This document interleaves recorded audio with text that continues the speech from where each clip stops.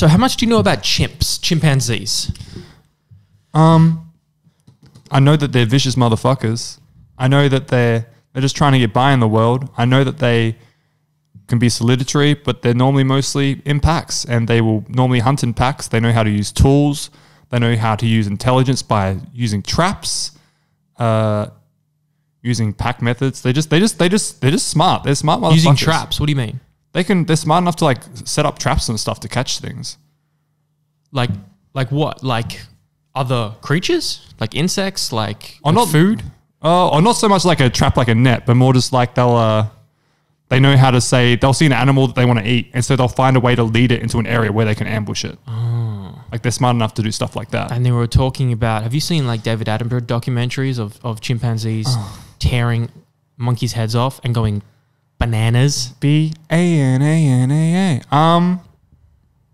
No, I haven't seen that one. Well, just in general, we just talked about it. You've seen monkeys being torn apart. Yes, I've seen monkeys being torn apart, and it is it's hard to watch. It's very hard to watch. Not just monkeys, other animals as well. Like what? Their own to begin with. Right, yeah. And also, what else did I see them rip apart? Was it a baboon? Or what are they called? A bonobo? A capone? A bonobo? Yeah, one of those things, I think. I feel like we should, now that I've got my laptop linked up, and for those watching, yes, sir. We should actually pull up. We're going to look up, oh my God. Look at this motherfucker. Woman's face and hands ripped off by pet chimpanzee. What are you doing having a pet as a chimp? Oh my God. Because they're wild, man. You can't tame them. They're too intelligent to tame. I mean, if you do tame them, it's their own decision to be that way. It's not your decision. That's unreal. You can't. This woman has full. And I bet you this motherfucker was like, "Where's my chimp? Where's my baby? Bring her back to me." Oh, this is kind of sad. So we're watching this woman walk down a hallway. And her face is blocked. With a cane. She needs to help to walk because she's blinded from the chimpanzee. Yeah. And they're trying to reenact it. This is 13 minutes of this. You know what I found out about a lot of documentaries? A lot of the animal sounds you hear is actually dubbed over. It's not the real sounds. Oh, really? Because it's really hard to get really good quality sound. I bet. So what they do is they find other recordings and they just put it over the top. Because, I've seen this, they'll put cameras and then they'll leave the cameras in nature by themselves. Yeah, but they don't have the things to capture sound. Or if they do have the sound, it's just from the camera. Because to capture good sound, you need like a good boom in there. You need like real good mics nearby, and you just can't do that with nature. So yeah, they kind of ruin nature documentaries. Because I've been learning a lot about Foley, which is doing sound for movies, for documentaries and such. Yeah, and that's what I found out. A lot of shit, especially David Attenborough stuff. A lot of it is just not what it really was captured. Well, the animals are real, and like the sounds, they're just not at that time. Exactly. Okay. Oh. It's an uncertain time. The size of the rival group is as yet unknown. Yo. These motherfuckers. Not far away, their neighbours are feeding in a fig tree, oblivious to the approaching dangers. The patrol moves off with a sense of purpose. They must remain silent until they close in on their rivals. Bro, look at them. We used to be them. We're just watching a dozen, 2 dozen, just little chimps on all fours, quadruped, just... Yeah, this is legitimately us. We used to hunt in packs. To intimidate their opponents, the aggressors scream and drum on buttress roots. We're just... They're at the violent stage of evolution. So are they attacking another tribe here? Another chimp, a troop, I think they're called? It looks like it. And they are just going off. Chimp on chimp. Shaking the trees, climbing up the trees. Getting into battle position. Very territorial chimps are. Oh, yes. Several males corner an enemy female. It's a ferocious attack, and she's lucky to escape with her life. Gee, she escaped 7 of them.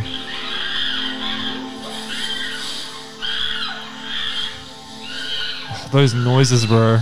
That's so primal. Just primal chimpanzee. Oh, Jesus. Just fell all the way from the top of the tree down to the ground. Others are not so fortunate. Yeah, that one died for sure. And you see their mouths And we would have been like that as well. Right? The scene unfolds. An enemy youngster has been caught and killed. The carcass is shared between members of the Oh, that's right. They'll eat their own. Yep. Oh my goodness. Let nothing go to waste. Wow. Killing a competitor makes sense if you want to protect your food supply. Chimpanzee. Oh my god. There's eat their own. nothing. There's But nothing. exactly why they cannibalize the dead chimp is not fully understood. The reason they cannibalize the chimp is not fully Because understood. not many other animals do it. For some extra protein. He said extra protein. Yeah, that definitely will do it.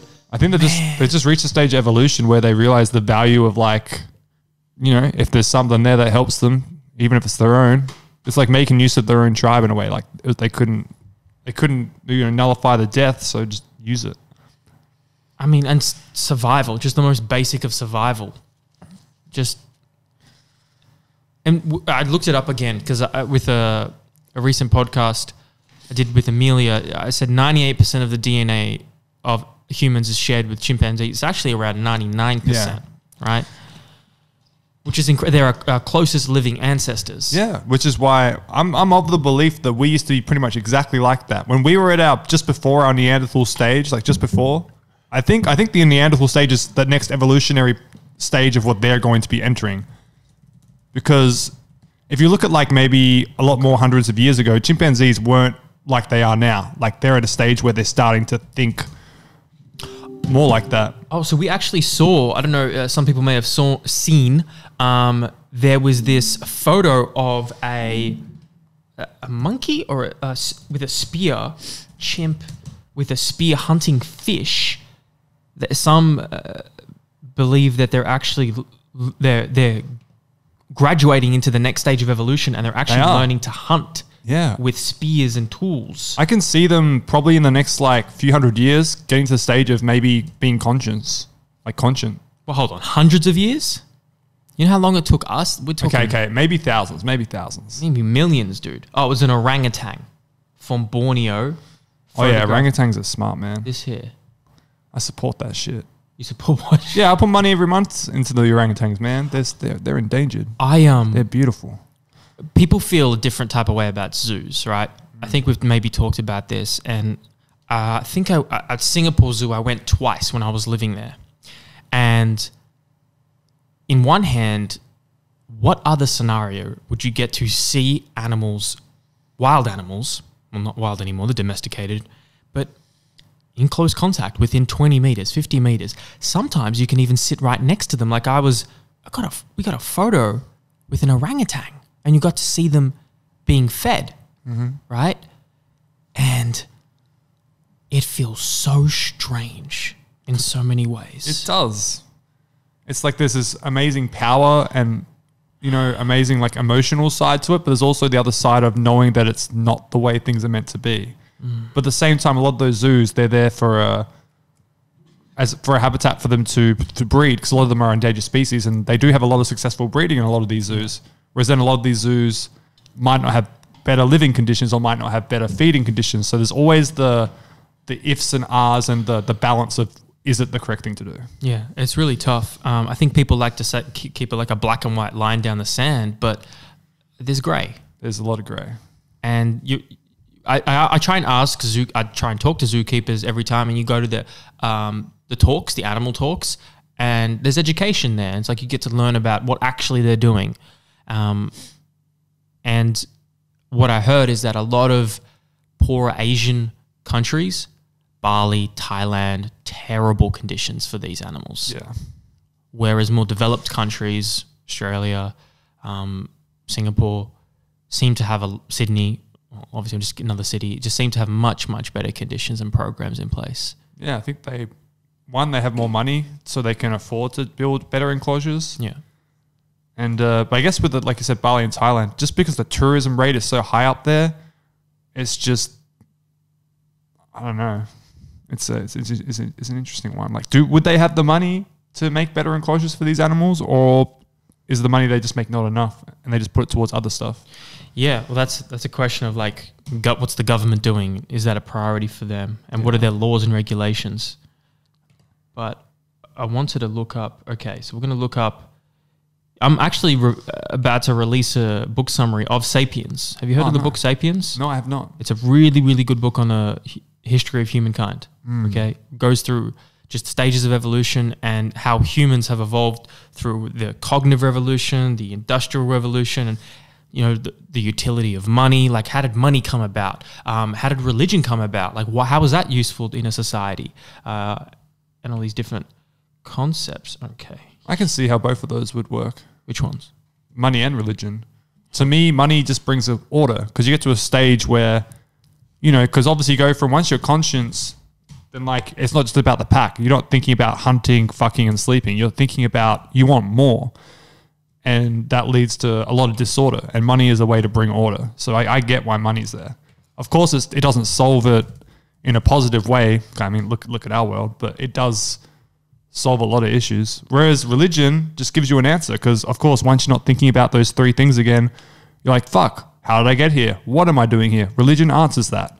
It gives meaning to some of the unknown. Yeah. Like, I'm still of the belief that none of that shit is true, but for those that do believe in it, it brings them a sort of peace. And it gives them a sort of more value to their life. So I think that's what my understanding of why money and religion exists.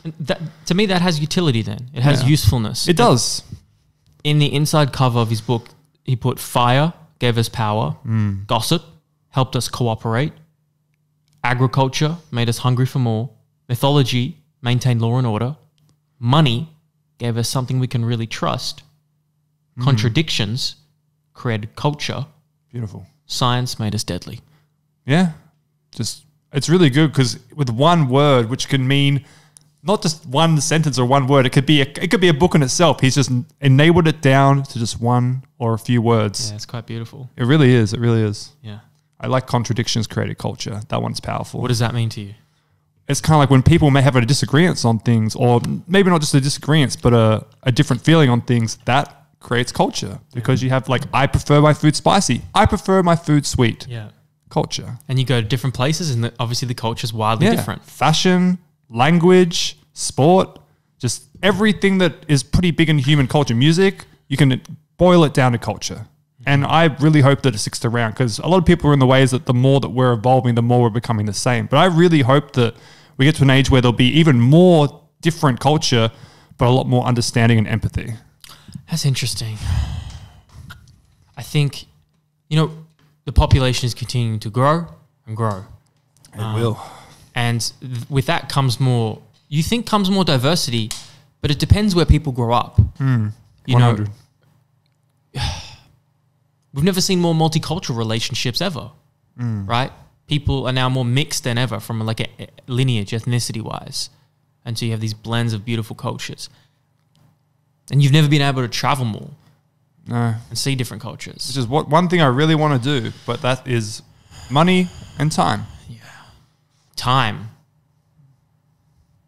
You use money to buy time or save time. Yeah. And create experiences. Yeah. I mean, it's how you got here. Money bought a ticket to get you from Sydney to Melbourne. 100. And then money gets you I know you've always wanted to go to America. Still do. It will happen. It will happen one day. Has to. Has to. Japan, Europe, Africa. Japan. I want to, bro, I think if I get to a stage where I'm financially secure, I just want to take like 4 to 5 years off and just travel the motherfucking world. Like, I'm thinking like in my 40s. I feel like if I could travel the world in my 40s, I'm still youthful enough that I still have my wits about me and my physicality about me if I'm good with myself. Yeah. But of course, you're probably at an age where you have, you would have found out a lot more by yourself by then. You don't want children still, Fuck no. right? So that allows you still a massive flexibility. Yeah. To give you that room to go 40s, 50s, yeah, whatever. But 5 years, to travel for 5 years. Man, but why couldn't, I wonder, what if a gun was to your head and you had to make it work? You had 1 week to make this work, to sort out all your plans, gun to your head, you're going to travel for the next 5 years. Like, what would you do? How would you make that work? I feel like, can I go to other people, or do I have to think to myself? No, I would go to homies I know that have been successful. Yeah. And I'd be like, look, this isn't the way I want to do it, but let me know how you did this shit and I'll do it the same way. Okay. So I'd be forced to live a life the way I wouldn't want to live it, but it would get to my goals. Because I'm all about living life by making my goals my way, my mistakes, my actions. But I do know there are people out there that I could just go to and would make things easier for me. But then where's the motherfucking fun in that, you know? Where's the story in that? Right. That's someone else's story.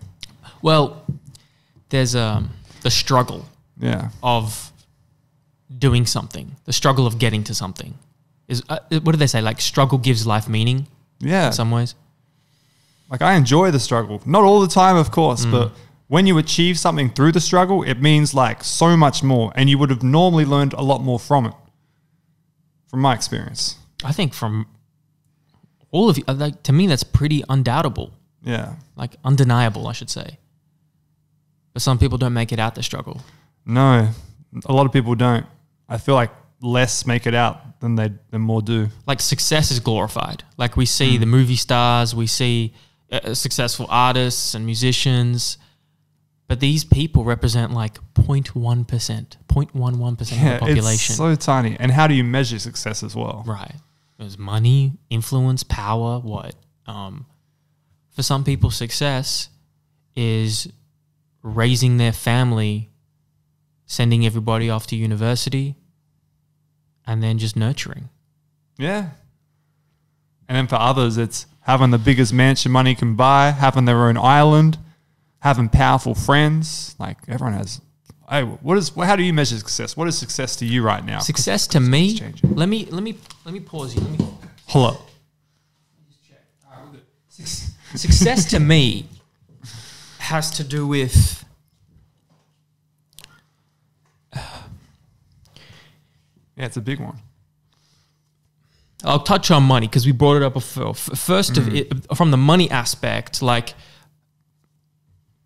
how much money? Well, it's less to do with a specific exact number. It's more to do what range of income or profit will allow me to live the most flexible lifestyle and free life that I desire. What does that mean?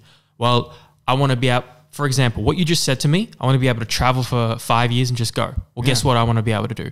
I want to be able to fund that for friends and family. Yeah. If I have friends and family who have dreams like that, and like, I'm like, they're you know,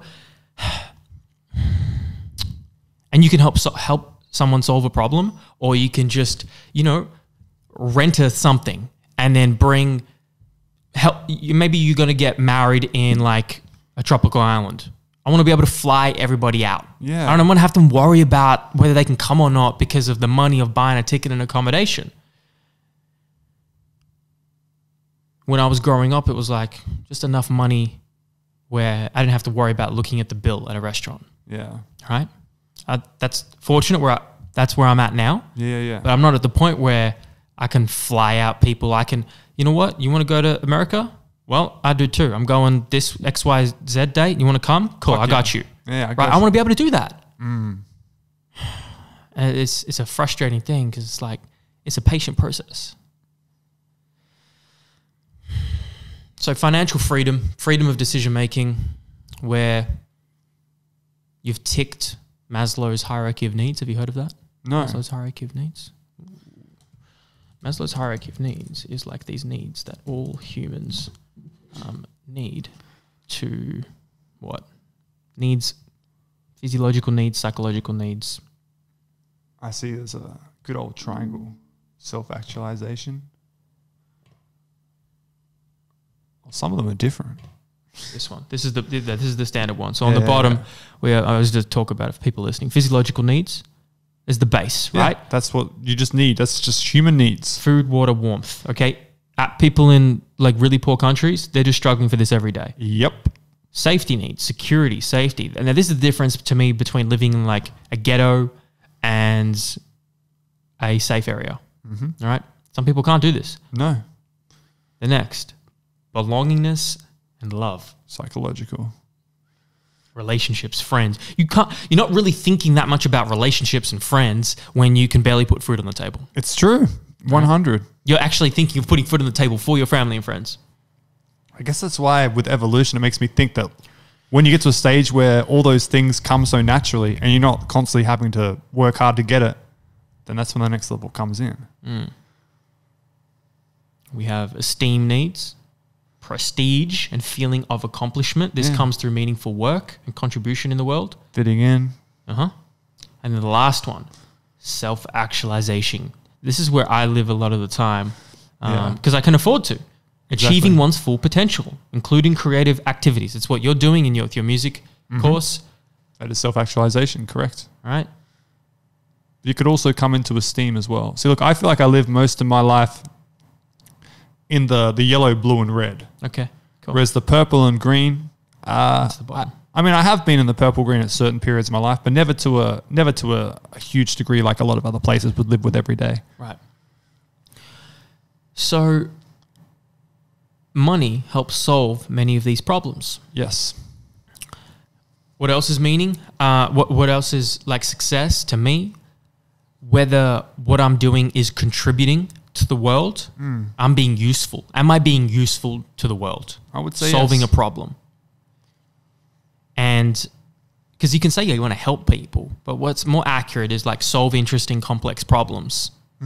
Like Elon Musk, Lex Friedman, like these guys inspire me so much to think about bigger problems. I was doing X, Y, Z. I'm thinking do small. Yeah, they're thinking like some people don't understand a lot of what these bigger figureheads are doing because they're just like, why are you thinking about this now? They're thinking hundreds of years in the future. They're not thinking 10 years into the future. No, people don't get that. No. Yeah, and there's very rare people who think like that. But I was going to say, I think a lot of what you do is good. A lot of the conversations you have, it's very, what's the word? Educational. Yeah. You're educating a lot of people on things which can just help improve your mental and physical health. That's a lot of what you do. Absolutely. Yeah. Which is important. I'm very curious to educate myself and then know that education can be very valuable to others and that conversations can spark more education and more realizations like this. Definitely. Fulfillment and meaning in life is very important to me. And so to me, like being successful, like those things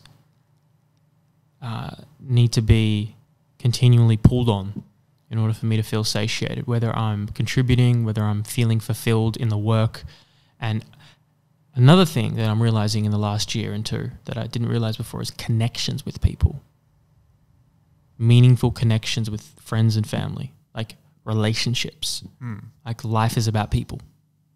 Life is about people when it comes down to it. It's about the memories you create and just the people you share it with. And so, yeah. Those are some thoughts. What about you? How I measure success? Yeah. Wait, was that the question? Was success how I... Yeah, you said success. Did I say success? You did. True.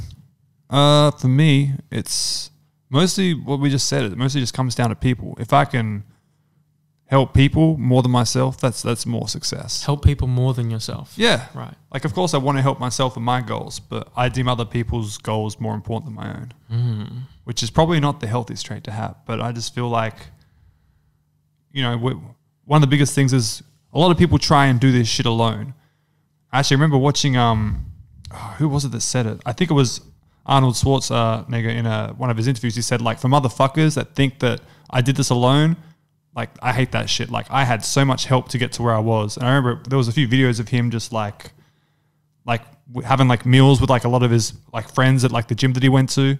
Like, yeah, you can have a look it up. It's just like just sharing a meal with them and just like I think it's a big thing. Like I've constantly a lot of my life tried to do a lot of shit by myself. And now I'm just in the last like maybe like 7-8 years as I've started to actually just help like lean on others to get to where I am. And I'm already like a lot closer to my goals.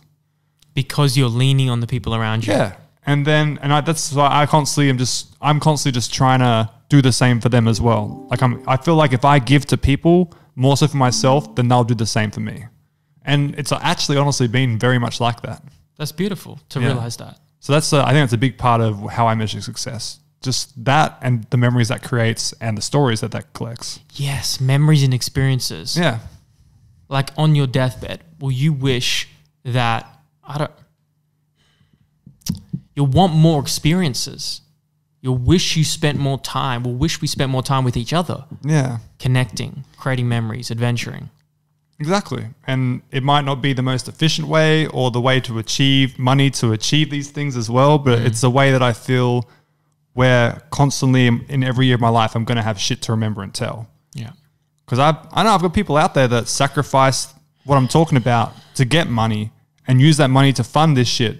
Yeah. But they lose themselves in the process, or they'll just be so different or so sad. It's just like, I don't think it's worth it. I mean, for some of them, it is worth it because they'll get to a stage where they're financially secure and then they just get back to there. But right. For me, I don't want to go through that. I want to do it my way. Yeah. And look, if your way works and is working and we accept the consequences to that way maybe being different, maybe it's slower. Oh, yeah, it is slower. Like, as long as you accept those consequences, then you can live and sleep at night. Yeah, that's the homie. The young Arnold. Yeah, it's the homie. We're going to place it. $1 in the pocket and some sweaty clothes in the gym bag. But let me tell you, I had this one little apartment, and on Thanksgiving, the bodybuilders from Gorge Gym came to my apartment, and they brought me pillows, dishes, silverware, all of the things they didn't have. None of us can make it alone. None of us. Not even the guy that is talking to you right now. It was the greatest bodybuilder of all times. Not even me. He's so jacked, bro. And went back in time to save the human race. Not even me that fought and that killed predators with his bare hands. I always tell people that you can call me anything that you want, but don't ever call me a self-made man. I love that so much. I get the impression that we can do it alone. None of us can.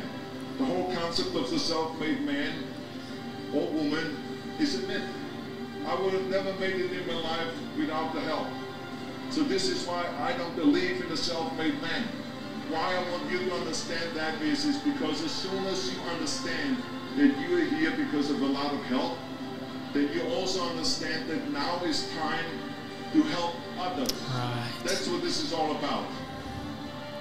That's it. I love that. And he brings forth his biggest achievements in life from his movies to his bodybuilding, and he relates that all back to the people that helped him get there. Isn't it beautiful? And the message is, if there's no such thing as the self-made man, right? People help you along the way. That means then you got to help others. Just help others. So when I'm at school or if I'm at work or if I'm just chilling, as much as I value my spare time, if I know that I can help people, I'll motherfucking help people. Right. Even if I don't want to. If I know that it's going to help them for a good reason, I'll fucking do it. Because that's me. Yeah. And some people that's in their character, and some people you got to learn. Like exactly. I've had to learn that. And that's the beauty of humanity. Everyone's different. This won't work for everybody, but it works for me. I don't know. It won't work for everybody. Helping others won't work for everybody. Oh, I think it would, but not everyone would agree with that. And I feel like other people would find ways that would work for them. It might not be healthy, it might due to be the upbringing, or it's a complete different personality. I don't know, but I don't know. As humans, we're all different. We're all the same, but we're different. Yeah, 99% DNA of chimps, but like so much diversity across the spectrum. Yeah. Oh, and you brought up how you wonder how humans would change or something in the coming future. Yeah. Like what we'll look like? What did you say? Yeah, what we'd look like, or like, will we be more the same with our language, with our culture, like we were mentioning before, the way that we look? Like I remember there was a South Park episode which made fun of it, where everyone looked like pretty much Indian Asian, and everyone looked the same, but everyone sounded fucking weird.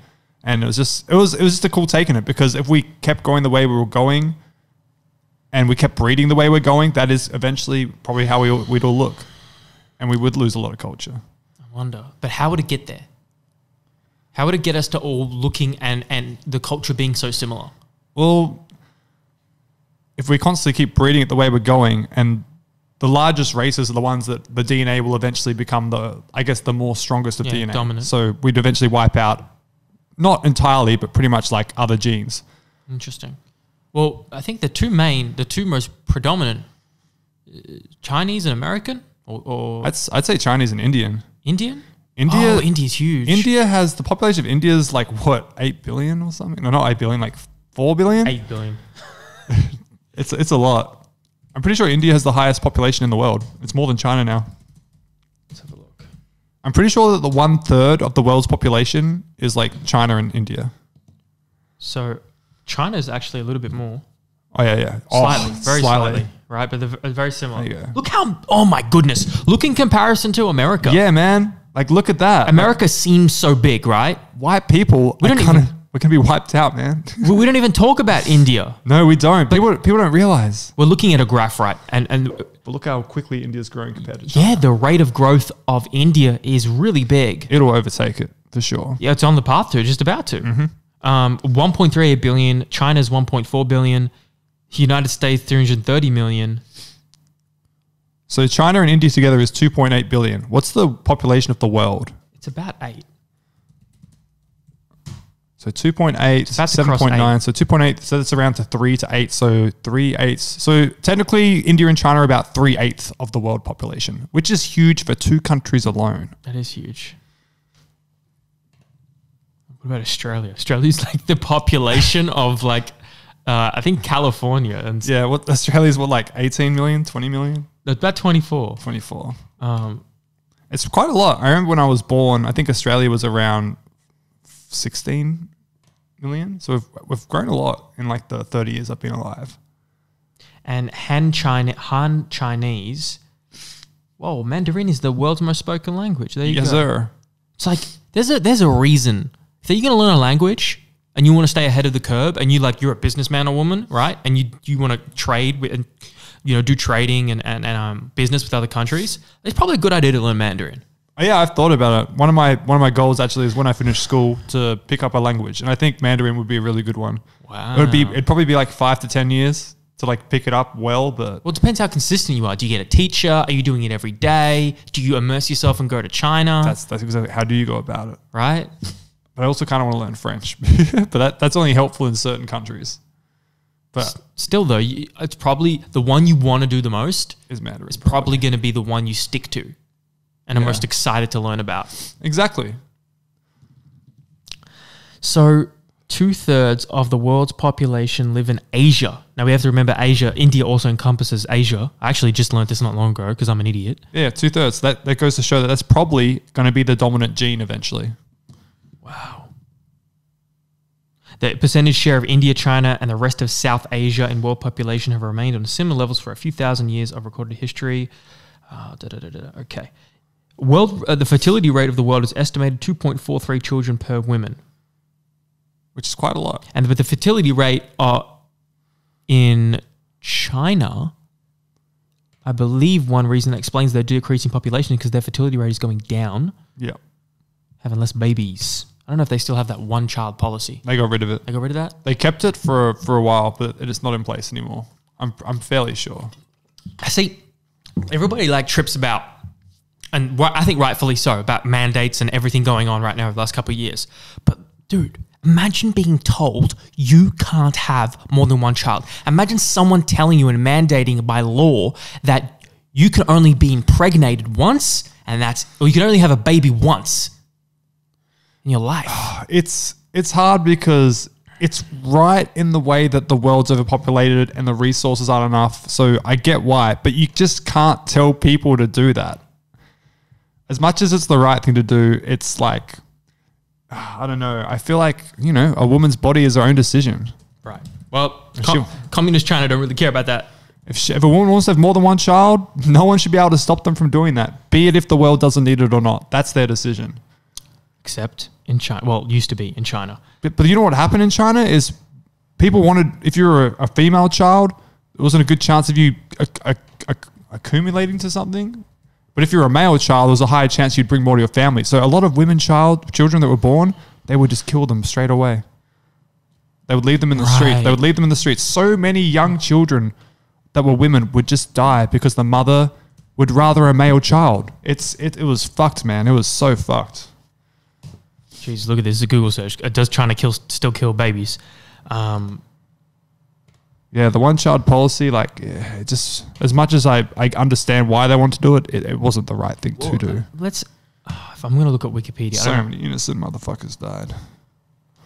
implemented between 1980 and 2015. That's 35 years. 35 years. Okay, here we go.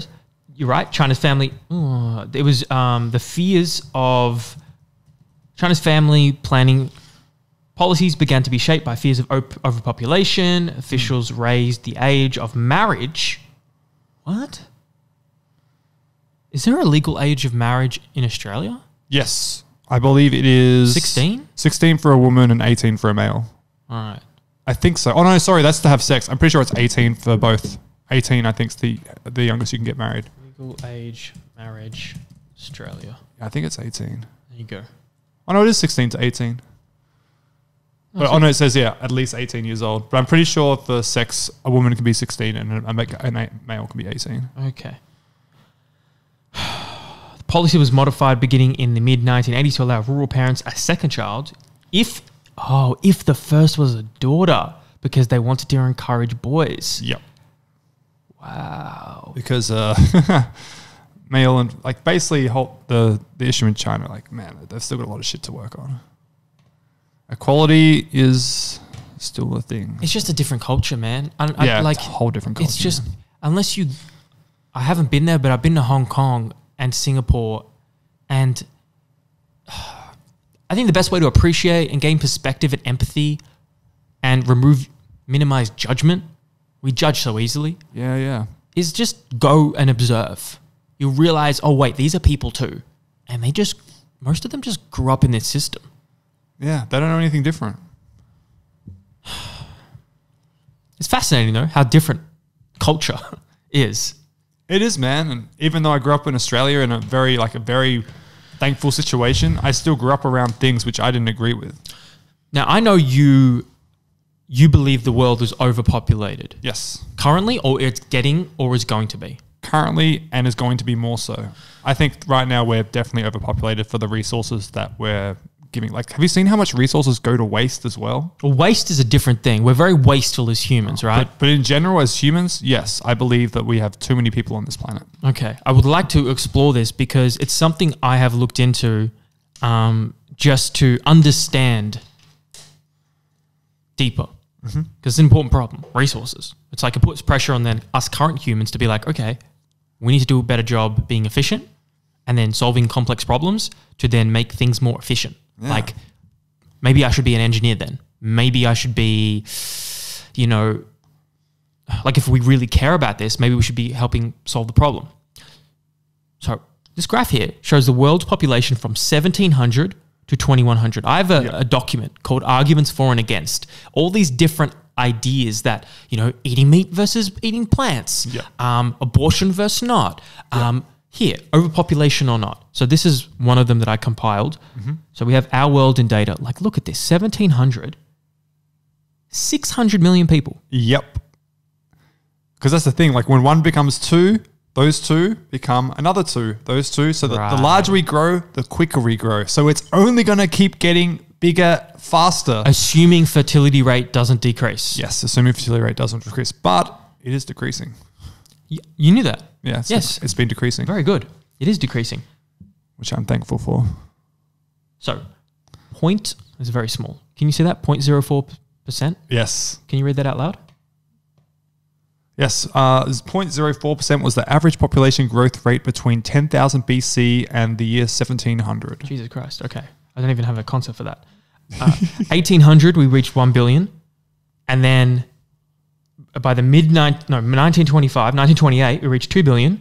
And then this exponential curve, for those just listening, just shoots up. Yep. I think it was after the war. Yes, the war was between the 1930s to 1940s? 1947, I think. So I remember something happened here that after World War II, they encouraged families. I guess it was a safer time. People were more secure to have families. Do you know why there was a boom? That's called the baby boomers, right? Yes, I think a lot of it was.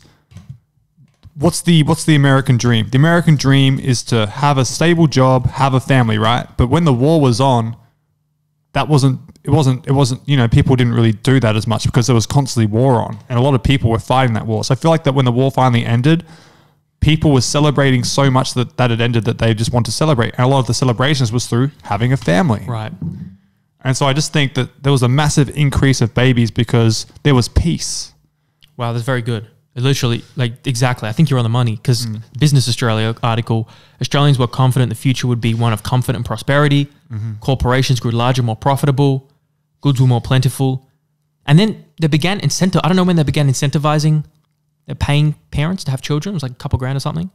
I don't know if you remember that. No, I wasn't aware that people were getting paid to have children. Yeah. It was when my parents had, like, during my parents' generation when they had me, it was like that. I don't know, it was thousands of dollars. But that's a strange thing. It's like you're going to have if that's even a predominant thought to have a child because of money by the government, maybe don't have a kid. Yeah, but also $1,000 back then could have been like $10,000, $20,000. I think that's an exaggeration of inflation. That's massive. All I know is that when my dad was younger, he could buy a pie for 5 cents. And now a pie In would Melbourne? cost... Did he grow up in... No, in Adelaide. Adelaide. Or he could get like a drink for 10 cents and a pie for 5 cents. That's right, and newspapers. And there were 10 cent and there were 1 and 2 cent pieces. So the currency back then in Australia was a lot lower, man. So I honestly think $1,000 would be like 20,000, because from 5 cents to like $5, that's a Inflation is huge. inflation is massive, and it's still going up. Yeah, it is, and that's another topic. But we're going to talk about the inflation of humans. Humans, and it all started with talking chimps. That's right, chimpanzees tearing the heads off monkeys. That's me, baby. That's good. Was there a chimp in the room? Yes, sir. So, annual growth rate kicks through the roof after World War II. Yep. And then, all of a sudden, it hits its peak. You know, where is that? 1968. Oh, there we go, on a wave. And then all the way, I don't know what happened then, but it went all the way down. Maybe there was a financial crisis somewhere here. I don't know. All the way down. But world population still increases naturally. So we are here, 2021. Yep. We're sitting at 79.9 billion. And then they assume at the same rate of growth, at this assumed rate of fertility rate, 9.7 billion by 2050, basically 11 billion by 2100. Mm-hmm. I don't even know how to think about that number. Like we have no concept for that amount of people. I imagine it as ants. Yeah. Because ants are tiny and I can imagine them. So I'm like imagining, okay, this is like 1,000 ants. Okay, this is like 10,000 ants. And then I just keep like spreading it out, and I'll look at a hill, or I'll look at the sky, and I'll just imagine how much it would cover. And I can't fathom 11 billion. That it would be, this room would be covered completely in ants, and I still don't think it would be 11 billion. I don't think it doesn't seem that we were even built to understand the scale of that magnitude. No. Because hunter-gatherers, if you read Sapiens, if you understand evolution, we would operate in bands and tribes of like 80-ish, maybe to 100 max, before we become that cultural revolution came about. Yeah. So if the majority of history was operating in like troops and groups of roughly these amount of people, well then you would know most people somewhat well. 80 people, it's like, how many people are in your intake at Abbey Road? How many people? Like that I talk to every day? No, in your classes that you'll see. Maybe 30 people. I'd say every day I'll see 6 to 5, 11, maybe like 15 people. Okay, cool. So you know them pretty well. Like, you get to know like those 15 people like decently well. I'd say I know probably 6 to 7 of them pretty well. Right. Yeah. But you're familiar, you have connections with them, like 15. Yeah. 67 pretty well. How the hell are we going to then scale that to billions to even understand? I mean, you can scale it, but your mind actually cannot imagine what that would look like, because it would take probably years to just get your brain to slowly scale it, because you can't just envision that without imagining what it starts off as. I wouldn't say it's impossible. I would just say it's extremely hard. Okay. So your contention is that resources is the issue. Yes. We're going to be using too many resources,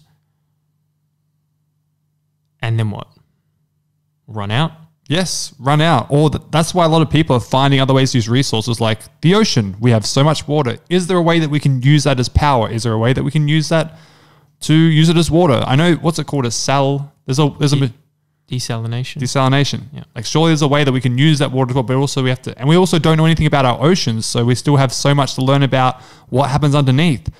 Can we use anything with there? Like the bottoms of the oceans? Like one thing that does seem becoming more apparent as I slowly understand it more, my very rudimentary understanding. I'm talking about nuclear power, right? I'm an idiot, right? I understand very, very little. Oh, the same. But from people much smarter than me, even my my brother, who's doing a science degree, studying physics and chemistry and all this nerd shit. Awesome. It's great.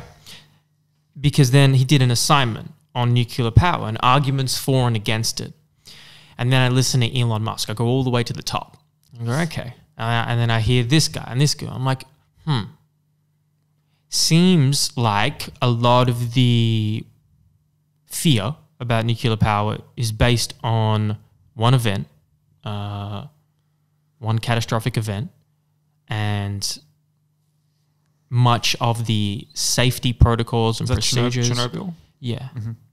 Much of the safety protocol procedures and ways to manage waste are really viable and really effective, much more effective, and give disproportionate value. Like the risk to reward, like the reward is so high for what we get from nuclear power. It's correct. Compared to a lot of the other reasons we do, like through coal, nuclear is just like hundreds, if not thousands of times, so much more expansive and stable.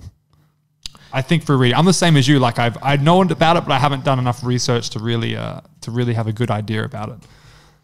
I wonder if there's something that can. But I do think the risks are worth it compared to where we are right now. But I don't know how much pollution they put back into the world is the other question. So what's coming out of the top? Oh, maybe I have it here. Nuclear. Oh, I have nuclear weapons. That's it. This is something I feel strongly about. I had someone on podcast from was it the UN?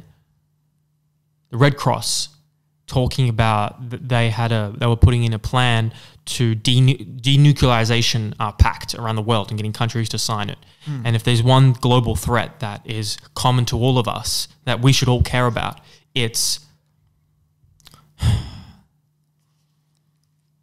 just the split second, it can all go up in flames. Yeah, that's all it takes. That's the risk. That is the risk. And some of the devastating effects of nuclear weapons, if you happen to have your head pointed in the direction of the explosions, it renders you blind for a few hours. This is so interesting. A nuclear weapon's fireball is so hot, it burns through everything as far as 13 kilometers from the detonation site. 13 kilometers. Okay?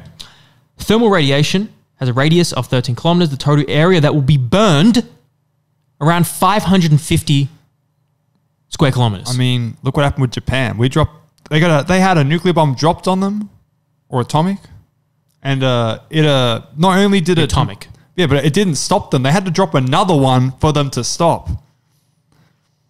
Because at that time of the war, they were crazy. Atomic versus nuclear weapon. Mm-hmm. There's a nice this. I gotta get like a physicist on here one day. Oh yeah, dude, that would be awesome. I think you would actually nut. Okay, look at this diagram. Look at this. So Hiroshima. Oh, these in kilotons. I don't have concept for kilotons. Me neither. Nuclear atomic bombs use fission, the splitting of a large atom into two smaller ones. Mm-hmm. Thermonuclear hydrogen bombs, more powerful hydrogen bombs use fusion, the fusing of two or more atoms. Isn't science wonderful? Because it looks really simple, right? But it's not that simple. I mean, it is, but yeah. Oh, is a hydrogen bomb bit? No, it can't be. I mean, hydrogen bomb more maybe it is, but maybe the difference in damage is different. Anyway, let's keep talking about how nuclear weapons can destroy our entire existence. Windows are going to shatter within 21 kilometers of the air blast. Can we just pause on 550 kilometers possibly being burned? That's like here to past Geelong. It's like Great Ocean Road by... Bro, it's halfway to Sydney. It is. Is that the entire... I don't know. Imagine Holy all, shit, imagine all Just of that land. Victoria. Gone. And then that would just be an area of radiation. And like those areas wouldn't be safe until however long it takes for radiation to go away.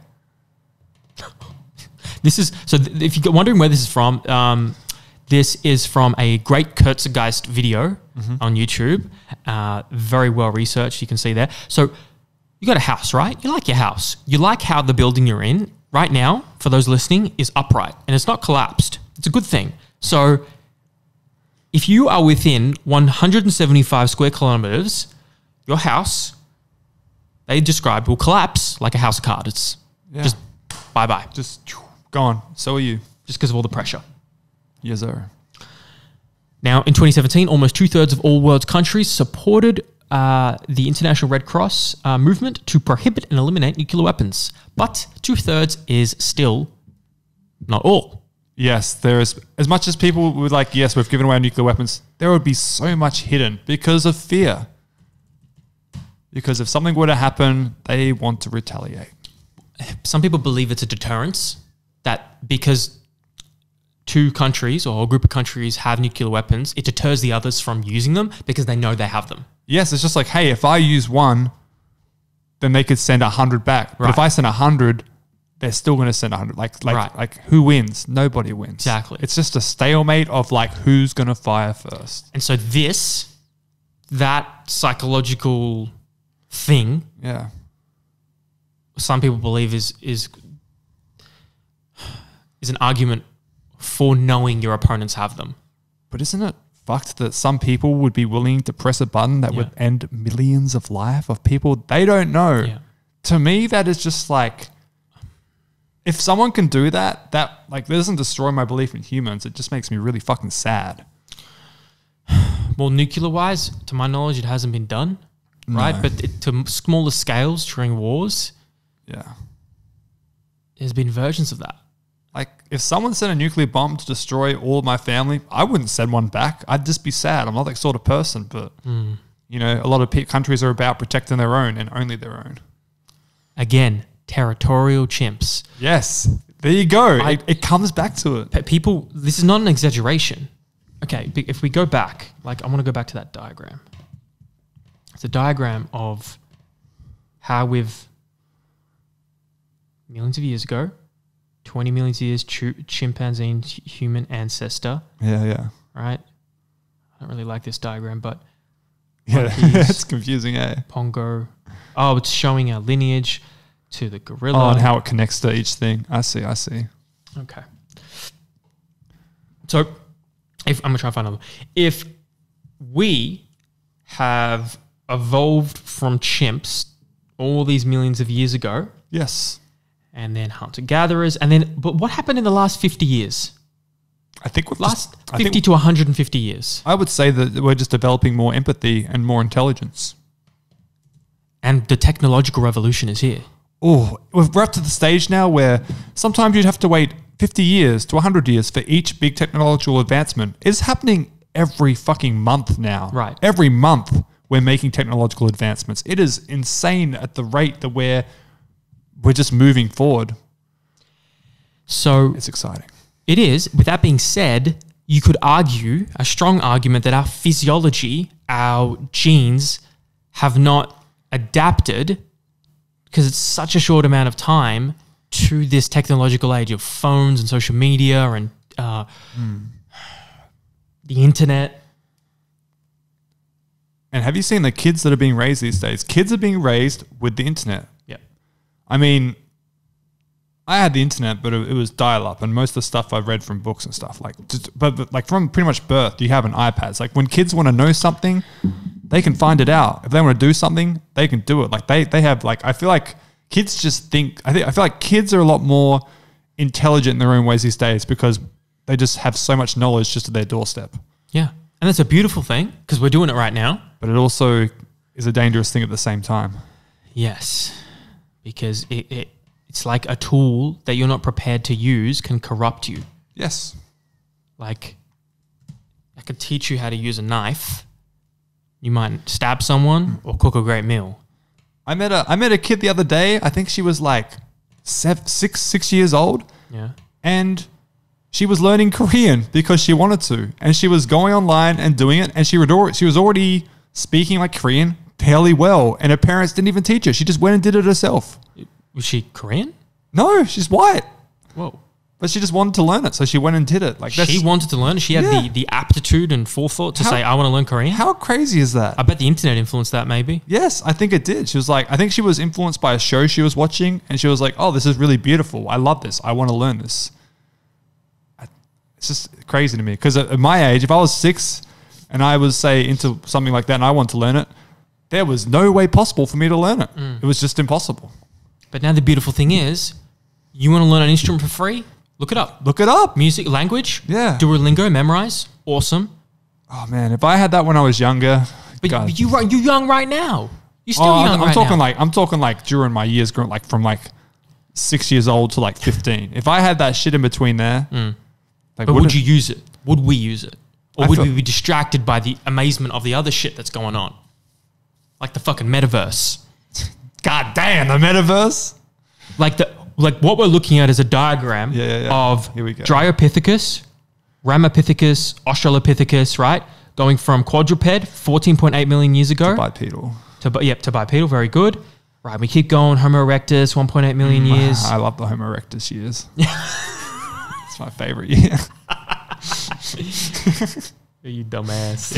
Yeah. And then we keep going. Yeah. So I don't like this diagram because it wasn't exactly linear like this, right? Yeah. With multiple sapiens, genuses of sapiens existed at the same time. Yeah, exactly. Wherever you were in the world, like people were at their own different stages of evolution wherever they were. Yeah, we're talking like I think 6 to 10 different genuses were existing at the same time, they think. Yeah.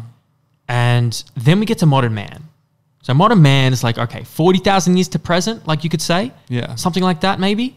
But even like modern man, like what is that? Like the modern man now technological, who's like connected to computers. How old is that? Or new is that? When people made the first computers. I mean, like, would that when it would start? Because modern man, what is modern man? I think, what is modern man? Like, when does modern man start? Why 40,000 years? I would believe modern man starts when, you remember that graph you showed before that had those the things? I feel like once you had shelter, safety, food. Oh, okay, Maslow. I feel like once you had all those things in the first two, that's when modern man starts, because you start thinking about the other things. That's where religion comes in. That's where money comes in. I feel like that is the start of modern man to me. When you start valuing and realizing that you have the things that you need to survive, but as you know, as human, you crave more. Oh, here we go. And this is a nice description. Language, art, music, spirituality, dance, storytelling. Yeah. 260. So even here is like 260 to 350,000 years ago. But look, regardless, we need to put it in the context of 10 plus million years of evolution was not evolved and adapted to what's happening in the last 100 years. Yeah. How does our chimp mind cope and deal with the insanity of what it is to be a human now? Because we haven't adapted to cars and driving and stress and, you know, I got bills and all these culture. The world's moving too quickly for a lot of people. It really shouldn't be moving that quickly. Right? We can't keep up mentally. But there are so many humans out there that have so much already in their pocket that they have so much time to just do more. And so that's why I think we're advancing so quickly. Oh, okay. Because we've ticked the boxes of comfort, right? Maslow's hierarchy of needs. So what can happen now? Innovation. People are comfortable. Hasn't been a war for a long time. A world war. A world war, yeah. Which has allowed peace and prosperity. And when people have peace and prosperity, they can solve interesting problems, right? They have room to think. So then they make technology, we have amazing leaders and people come into power to create things like Amazon and drones. Yes. And a Tesla. Do you think there will be another world war at some stage? Yes. Or you do? Absolutely. I think it's inevitable. You think it's inevitable? I do. I don't want there to be, but at the same time, wars and conflict help create a reset. It's true. They say, I've heard that, I can't remember where this is from, but before the downfall and like cataclysm of a civilization, they tend to get very obsessed about sex and gender and sexuality, which you could say is happening and been happening now. And I think happened similar way during the Roman times. Yes. If I recall correctly. Yeah. And so maybe an indication of some sort. Roman times are so interesting because they still had like death on display, but they just it was so open to just sex and, you know, not looking so perfect. Like being beautiful in those times was having a bit of weight on you. By eating a lot of food was a way of being sexy. Oh, wealthy. You were wealthy. Yeah, wealthy and sexual. And I think there's a lot of healthiness to that. Well, now we know about modern medicine and science and that obesity. Probably not a good idea. Of course not, but like. But it was seen as like status, right? Yes. And class. And you had money, obsession with, full of civilization, obsession with sex. Like if you had an olive tree, your olive tree was a display of wealth. Really? Yes. If you had your own olive tree, it was definitely a display of wealth. All right, I can't find this. War. I do. I think fundamentally humans are tribal and conflict, particularly among males, is fundamental Yes. to what it is to be a human. And at this sheer scale of humans, the room for possibilities, countries and leaders and possible conflicts is almost endless. What do you think? Do you believe that you'll be completely off the grid a bit, but do you believe you'll be alive for us to meet other things other than humans? Like, do you believe that we'll come in contact with other life outside of Earth in your life or in the next few thousand years? Well, those are two different questions. In my lifetime, in our lifetime, do I think we'll come like a life of this planet or life outside of this planet? Because we could find some things like deep in the sea, or maybe some aliens have already been here. Yeah, and we can't see them. I personally believe they have. Really? Yes, I believe in other life. I think it's stupid to believe that with a universe that expansive, that there is nothing else out there. That is, I don't know. There's a lot of people that believe there isn't, but surely. So ask me that question again. Do you believe that in your lifetime or in this Earth's lifetime or outside of it, that we'll get to a stage where humans will come into contact with other life? I don't know about my lifetime.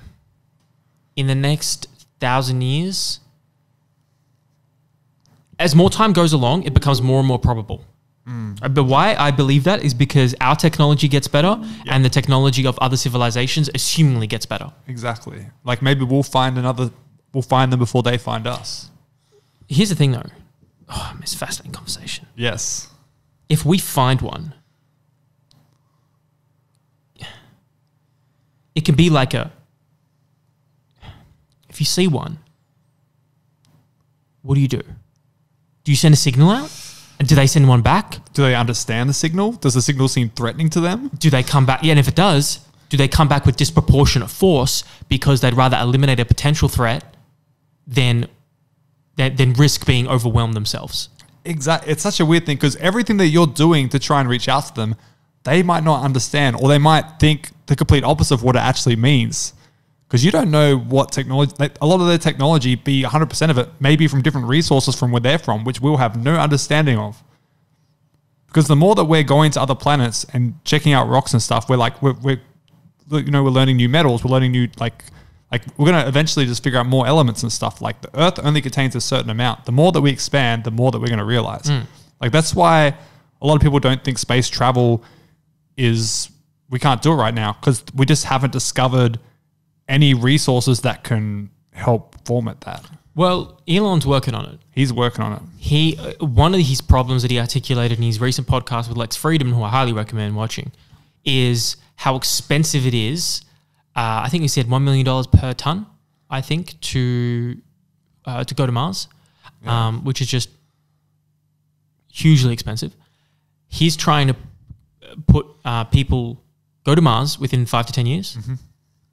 He's working on a reusable rocket, which is like gets caught by like these arms. Yeah. Which is awesome. That is really fucking cool. And he actually talked about he actually thinks the opposite to what you think about overpopulation. He thinks we don't have enough people. Wow. Which is really interesting, right? Yeah. It's like, why would that be? Well, if I remember correctly, his contention was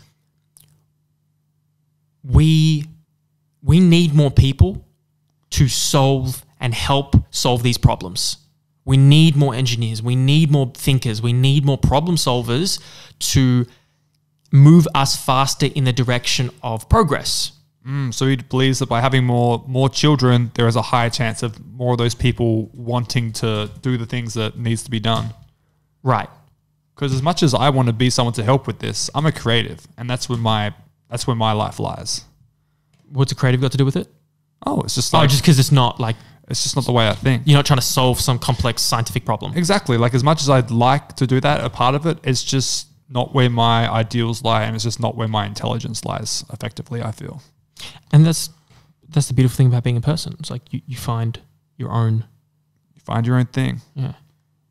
All right. So he did an interview.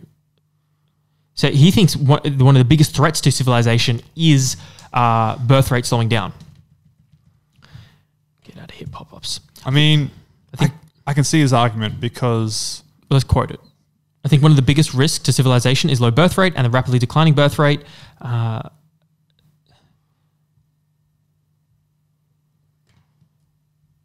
And yet so many people, including smart people, think that there are too many people in the world and think that the population is growing out of control. It's completely opposite. Please look at the numbers. If people don't have more children, civilization is going to crumble. He says, mark my words. It's very, damn it, it's not the full quote. These bastards. These bastards. No, but I can see where he's coming from because say with global warming, with maybe war being inevitable, like there's a lot of things happening, and it's true because of the boom that happened, we shot up so much, but with the fertility decline, eventually, it's going to go down a bit. And maybe because it's going to start going down, humanity is still going to be thinking in the same rate that we've been thinking about before while we were climbing. And we're waiting for the next generation of children. And maybe when we get to that stage, it'll be too late. Because maybe the technological advance we went to be made, we would have made them if we had more people. So I can see the arguments he's making. Okay. But that doesn't necessarily count out that we can do it. You're betting on future humans, right? Yeah, I'm betting on... Because I feel like when push comes to shove with humanity, we're the kind of race that like, if we need to get something done, we'll do it. When people realize... Because obviously we're realizing a lot of shit's going to hell now, but when we're really faced with it in a more extreme matter, I feel like humans will be like, all right. And then a lot of people will go and do the shit they got to do in order to get it done, even if they don't want to do. Yeah, for a common enemy, like if an alien threat came to us, like would we all band together like Independence Day? Yes, I believe we would. Right. I believe a lot of people that would have no military understanding or scientific understanding would get into that field, and a lot of people would excel in those fields, but they never would have got there without that threat. It's like when 9/11 happened. I hear stories about what happened to New York and how that city had never felt so connected and as one and together and kind and helpful than that time. Yeah, it's fucked up. Violence and death brings people together and helps reshape the way the future is. Yeah, well said. Yep. So as we become more people or smarter people as well to help solve problems of resource allocation, resource management, more economical, efficient ways to use renewable resources, and then aliens. But yeah, it's such a weird one because maybe we meet aliens and they have the same resources as us. They have the same languages as us. We find ways to communicate with them. We find ways to work with them. Or maybe we just don't understand anything about each other and we are fearful of each other. Right. Have you heard of the the Kardashev scale? No, I have not. The Kardashev scale. It's a theory about. I just pulled up a research paper. That's just we're not. That's a lot. That's heavy. Okay. How much information you want? A lot. Jesus. This is actually in my same document about arguments for and against. Are there aliens? Right? Yeah. Could there be aliens? I love how you have all these documents on deck. We into the same shit. It's I lit. love learning, man. So do I, bro. And books. Yes, dude. I was reading one on my way here. Really? What were you reading? It was a fantasy novel, but you know what? It's the same, it's the same shit. Non-fiction books don't pull you in the same. I know they don't pull you in the same way, but do you read them often or at all? I do sometimes, but I have to be really interested in it. Like, say right now, if there was a book that someone told me was about stuff that we're talking about now, hell yeah, I would read the fuck out of that. Well, what about, what's his name? Neil deGrasse Tyson. I haven't read anything from Neil deGrasse Tyson. Have you seen any of his videos? Yes, I've watched a lot of his videos. He's a very entertaining, good speaker. He's a very well-spoken man. And I imagine his books communicate in that similar engaging way. I wonder if that would be a book that would really capture you on those topics.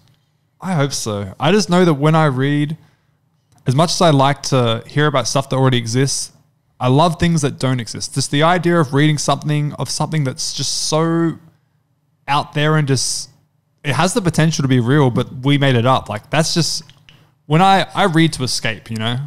Okay, that's different. I escape to a world where I just know none of it's real.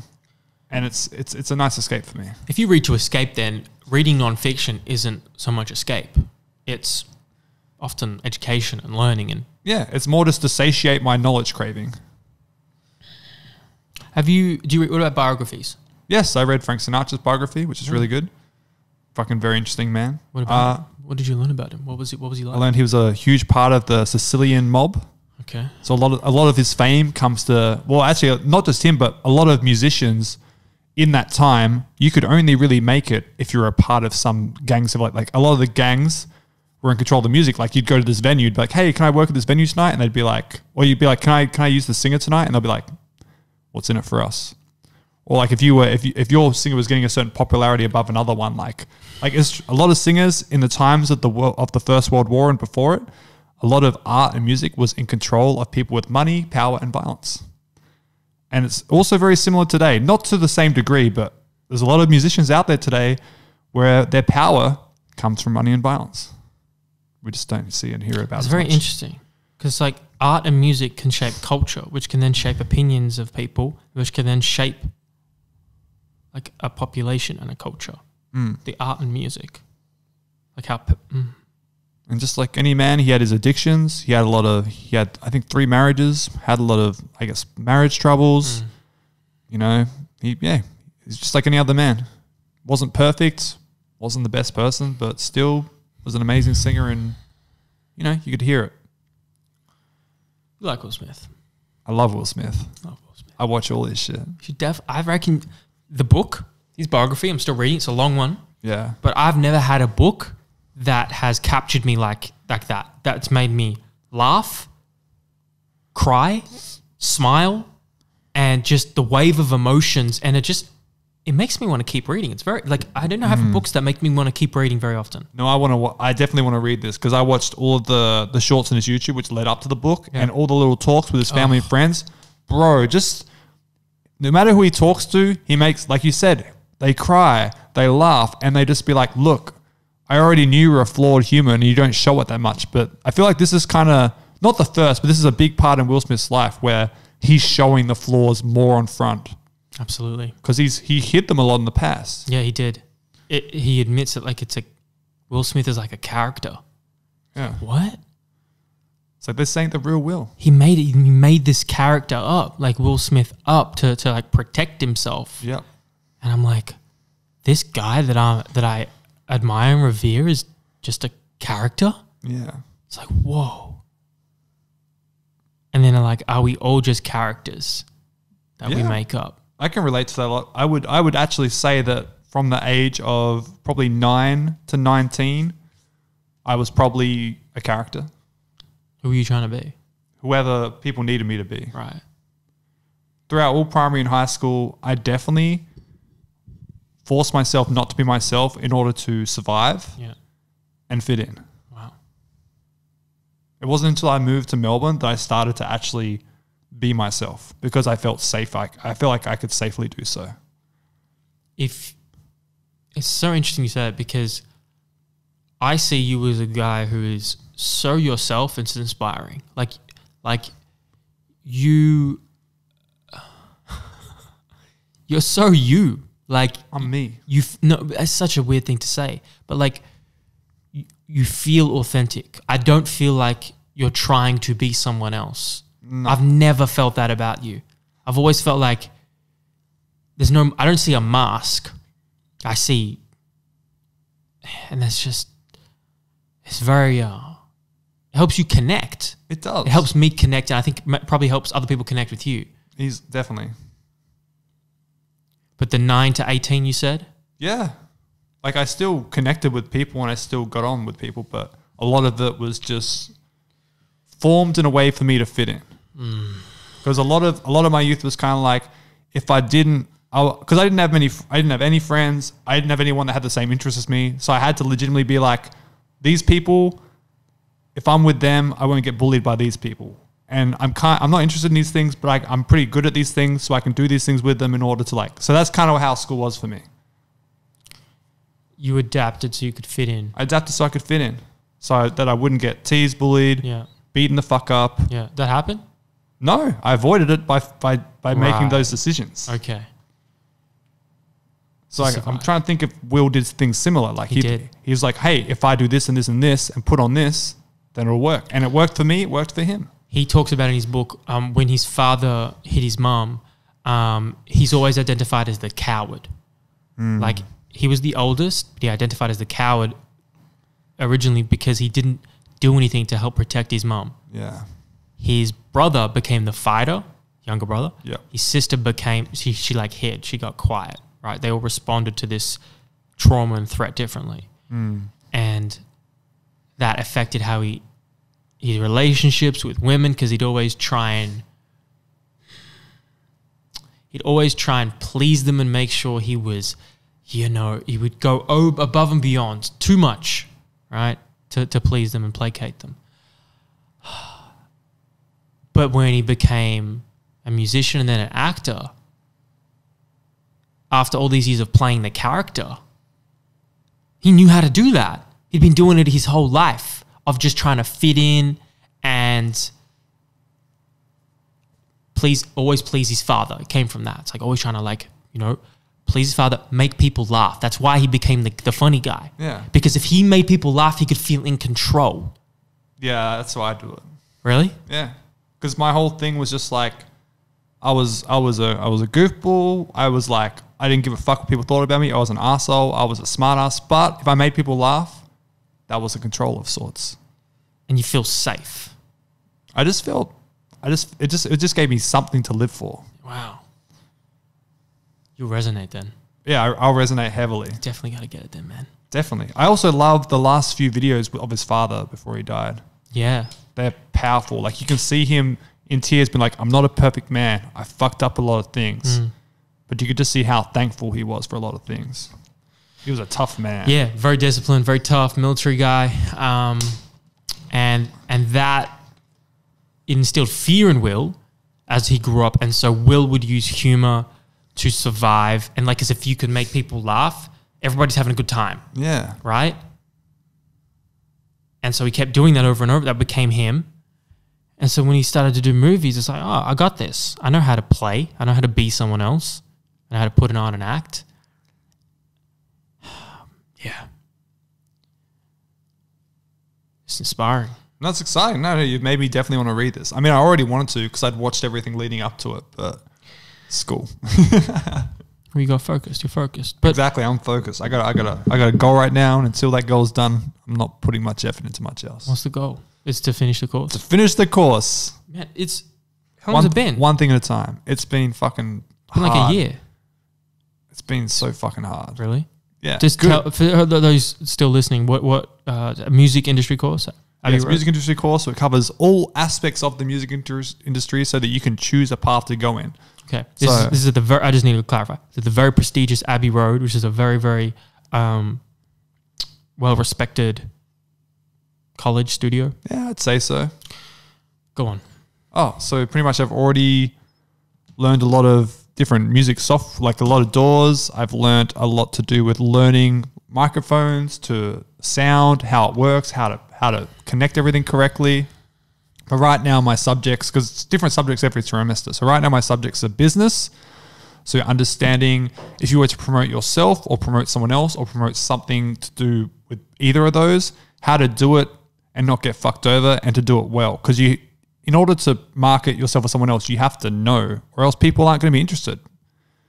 Yeah. And also copyright. So business, I think it's boring as fuck. I hate it. I'm behind, but it's something I got to do. Well, because like you might make a fucking masterpiece. You might make My Beautiful Dark Twisted Fantasy. Yeah. But if no one hears that shit, what are we doing? Yeah. You might paint Picasso, but if no one sees it, man. Oh yeah. No one knows. I've also been drawing a lot lately because, because this year of music is probably the least amount of music I've listened to in the past like 10, 20 years. Because I'm studying it now. And when I get home after 8 hours of studying music, I don't want to listen to it. Yeah. It's a hobby of mine and I want to lose that as well.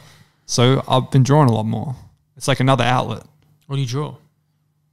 Fucking demons and fucking random shit. Whatever. Pretty much, I don't have an idea. Whatever I see in my head, I just draw it. Do you post it? I want to see this. Yeah, it's all on my Instagram. Is it? You can see all my shit on Instagram. But yeah, it's like a new outlet that I've really enjoyed doing. Now, for those who don't know, for our people from Jungle Beats listening, I was me at the beach yesterday when I got burnt. Look at you. You look like a goddamn model. Hell yeah, bruh. Your pink ass hair. I fucking do it for the camera. It's Thade Grey. It's me. That's cool. That's cool neon lighting. Yeah, that was fun. All right, so here we go. We got, man. So whatever I see in my head, I just draw. So describe this. So this was meant to be a grasshopper, but it turned into kind of a stick insect praying mantis spider. But grasshoppers have 3 eyes. They have their compound eyes, which are the ones with the lots of things, and then they have 2 eyes above the antenna, and then they have 1 eye in the middle of their compact eyes.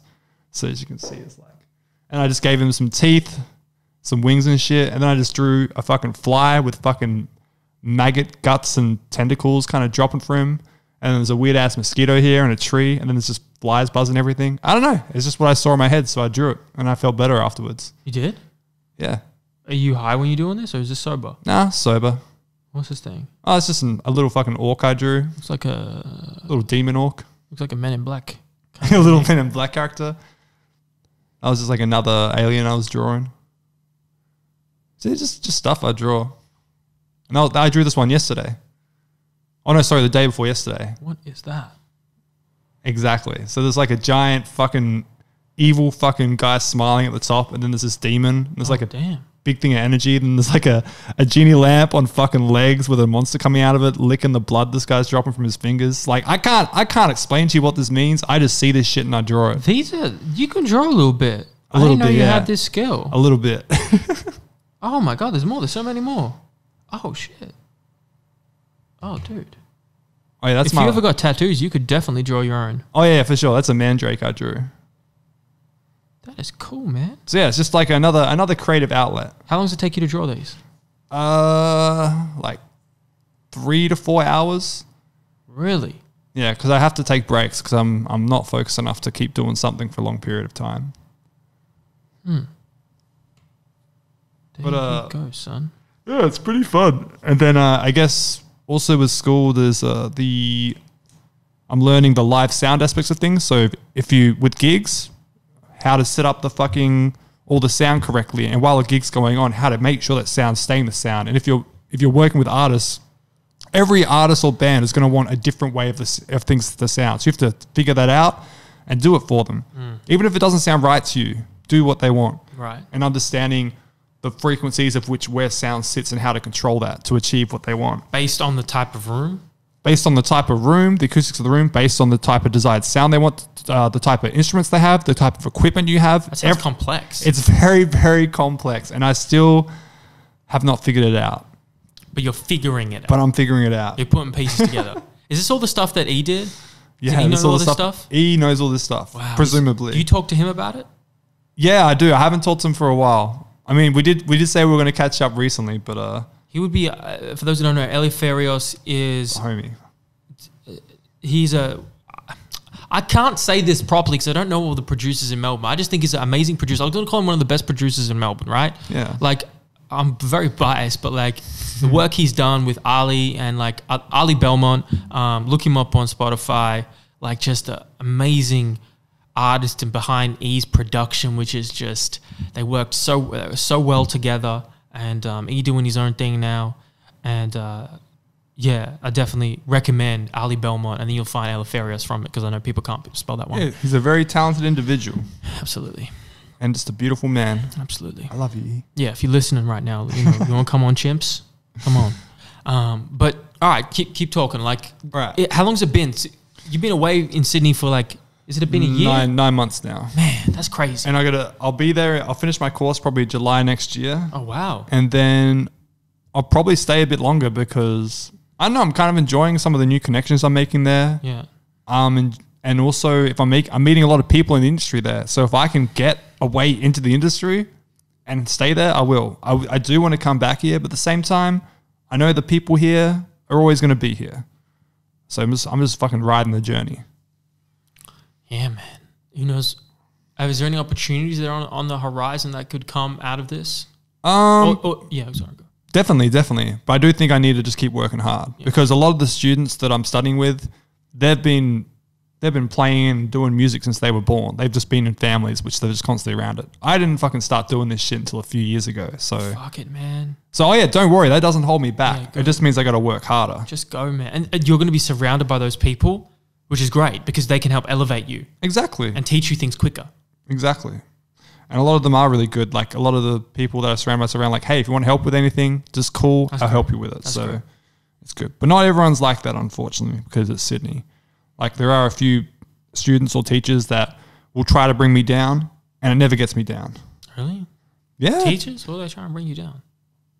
They just don't get me. They think that I'm not being serious. So they think that I won't take things seriously, or that I'm not trying hard enough, or they don't get an understanding for it. I guess they just don't realize that, one, I'm a slow learner because I can't do multiple things at a time. So like it takes me a lot longer to get shit. And two, I just like fucking joking about shit. I like having a laugh. And a lot of people in Sydney just don't have that mentality. They're just like, no. If you're going to do this, you have to be professional. You have to be focused. In all of my reports and in all of my exams, the feedback is like Thade's creative outlet and display and all this is really good, but he lacks professionalism in every single one of them.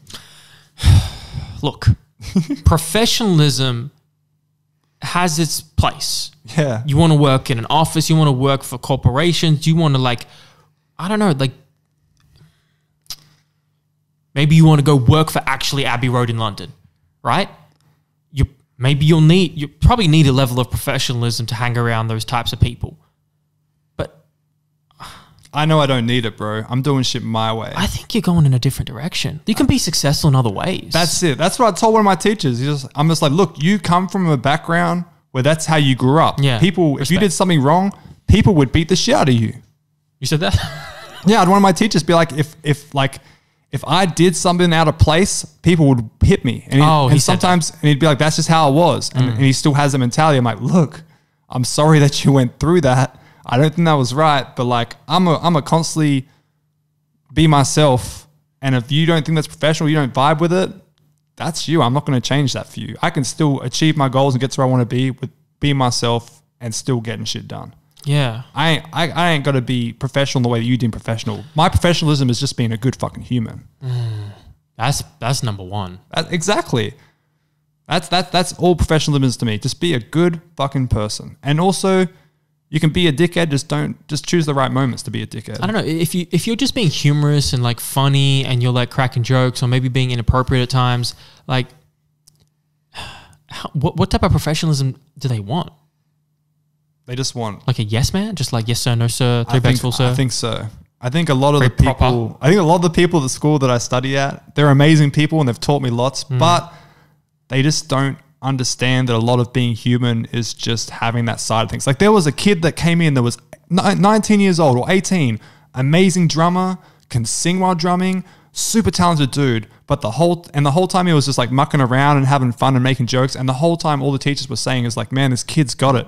but he needs to lose this personality. They didn't say personality. They did. Really? They're like he has to lose this Wow. in order to gain professionalism. And I didn't say it out loud, but all I could think was, this is the thing about this kid that is the most interesting thing about him. Makes this him is unique. This is what breathes. This is what you want to bring out more, and you want to get rid of that. Wow. And then in that moment, I realized, like, I'm learning a lot here, but these aren't my people. Yeah. Man. But you can meet people like that drummer guy. Exactly. I Like, got you it. connect. I'm on Instagram with him. Yeah, He's sweet. talented as fuck. Hold on, I can shout him out. Yeah, shout him out. Let me find him. Let's give him He's some props. gonna be so fucking. He's got a good career ahead of him, man. So, yeah, that's the thing, man. It's the thing that makes people different and separates them.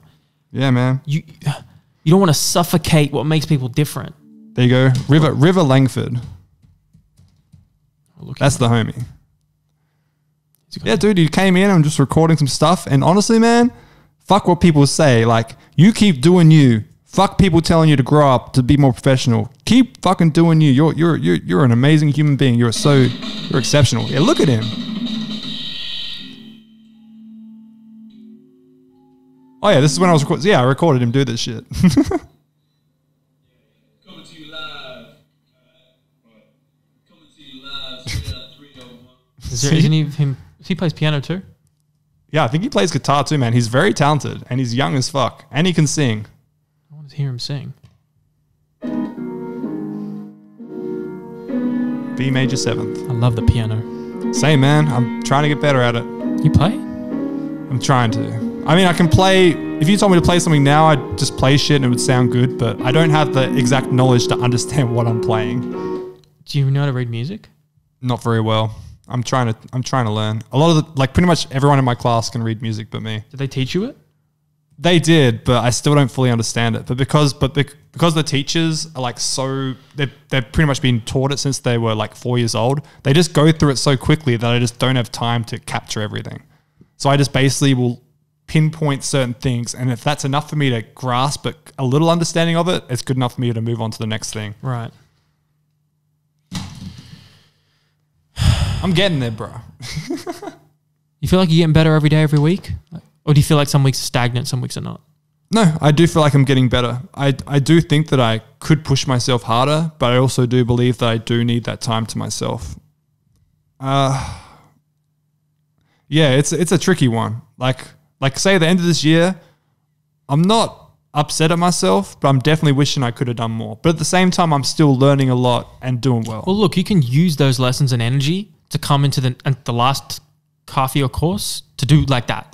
That's pretty much it. So what do you kind of regret? What do you wish you did a little bit better that you can do in the couple months now? Just some of my spare time. I just wish some of the days where I wasn't feeling 100%, even if I just put in like an extra bit of hours work to do some shit, that probably would have helped me a lot. There's something called the 2-minute rule from a great book I'm summarizing called Atomic Habits. Because like you feel overwhelmed by the amount of shit you have to do. I've done this. What is it? What have you done? So pretty much if I'm so uninspired and I just don't want to do anything, but I know that making a song would help me, then I'll be like, all right, I'm just going to put on a 5-minute timer and I'm going to start making a beat. Yep. And normally what happens is I'll start making it and next thing you know, an hour's passed and I got a beat. Yeah. And it's like that probably 80% of the time. Sometimes it'll be 15 minutes and even I'm coming up with that's shit. cool. Sometimes I'm not in the zone, but most of the time it pays off. So I've done that. That's it, man. And you give yourself the option to if you want to finish in 2 minutes or 5 minutes, you want to be done. Oh, bro, I lost ages. You can. Hey, how you doing? You can stop after 2 minutes if you're not feeling it. You give yourself that option. Yeah, But you can get in a groove. You keep going. exactly. But just 2 minutes, 5 minutes. So I have started doing this That's in, awesome. in the last trimester and it's been helping a lot. But there are days where I'm so overwhelmed with the amount of information. Like I have naps every day, bro, Yeah. because knowledge is hungry work. It's real. No, It's real. This is real. Our brain is the thirstiest organ. It uses the most amount of calories and energy. And we've seen that chess players during hard chess matches, You got it. can expend thousands. Oh, actually, that study's not true. Lots of calories though. You expend more energy when you're thinking Yes, you do. and when you're cognitively have demands on it. And memory retention and consolidation predominantly occurs during sleep. Mm-hmm. You want to remember the shit that you learnt? You absolutely need to sleep 8 to 9 hours over 24 hours. So you could nap for 2 hours and sleep for 7 hours. That's what, 2-hour nap, that's dangerous, bro. My naps are 30 minutes to 45 minutes. Yeah, Any that's more good. than that, Yeah. and I'm groggy. Yeah. You got to be careful because you got to understand sleep cycles. The average sleep cycle is 90 minutes. So that's why people say stay in stage 1 or 2 before you get to deep sleep. That's why that 30 minutes works for you. Yeah. Or go all the way to 90 to 120 minutes and you have one full cycle and you should feel well rested. If you don't, then you were coming out of it in deep sleep instead of light sleep. Mm-hmm. Yeah, it's always interesting to me, like, because sometimes I'll wake up and you just don't feel like you got that deep sleep. If you're waking up groggy, maybe from an alarm, you're probably being woken up out of your deeper stages.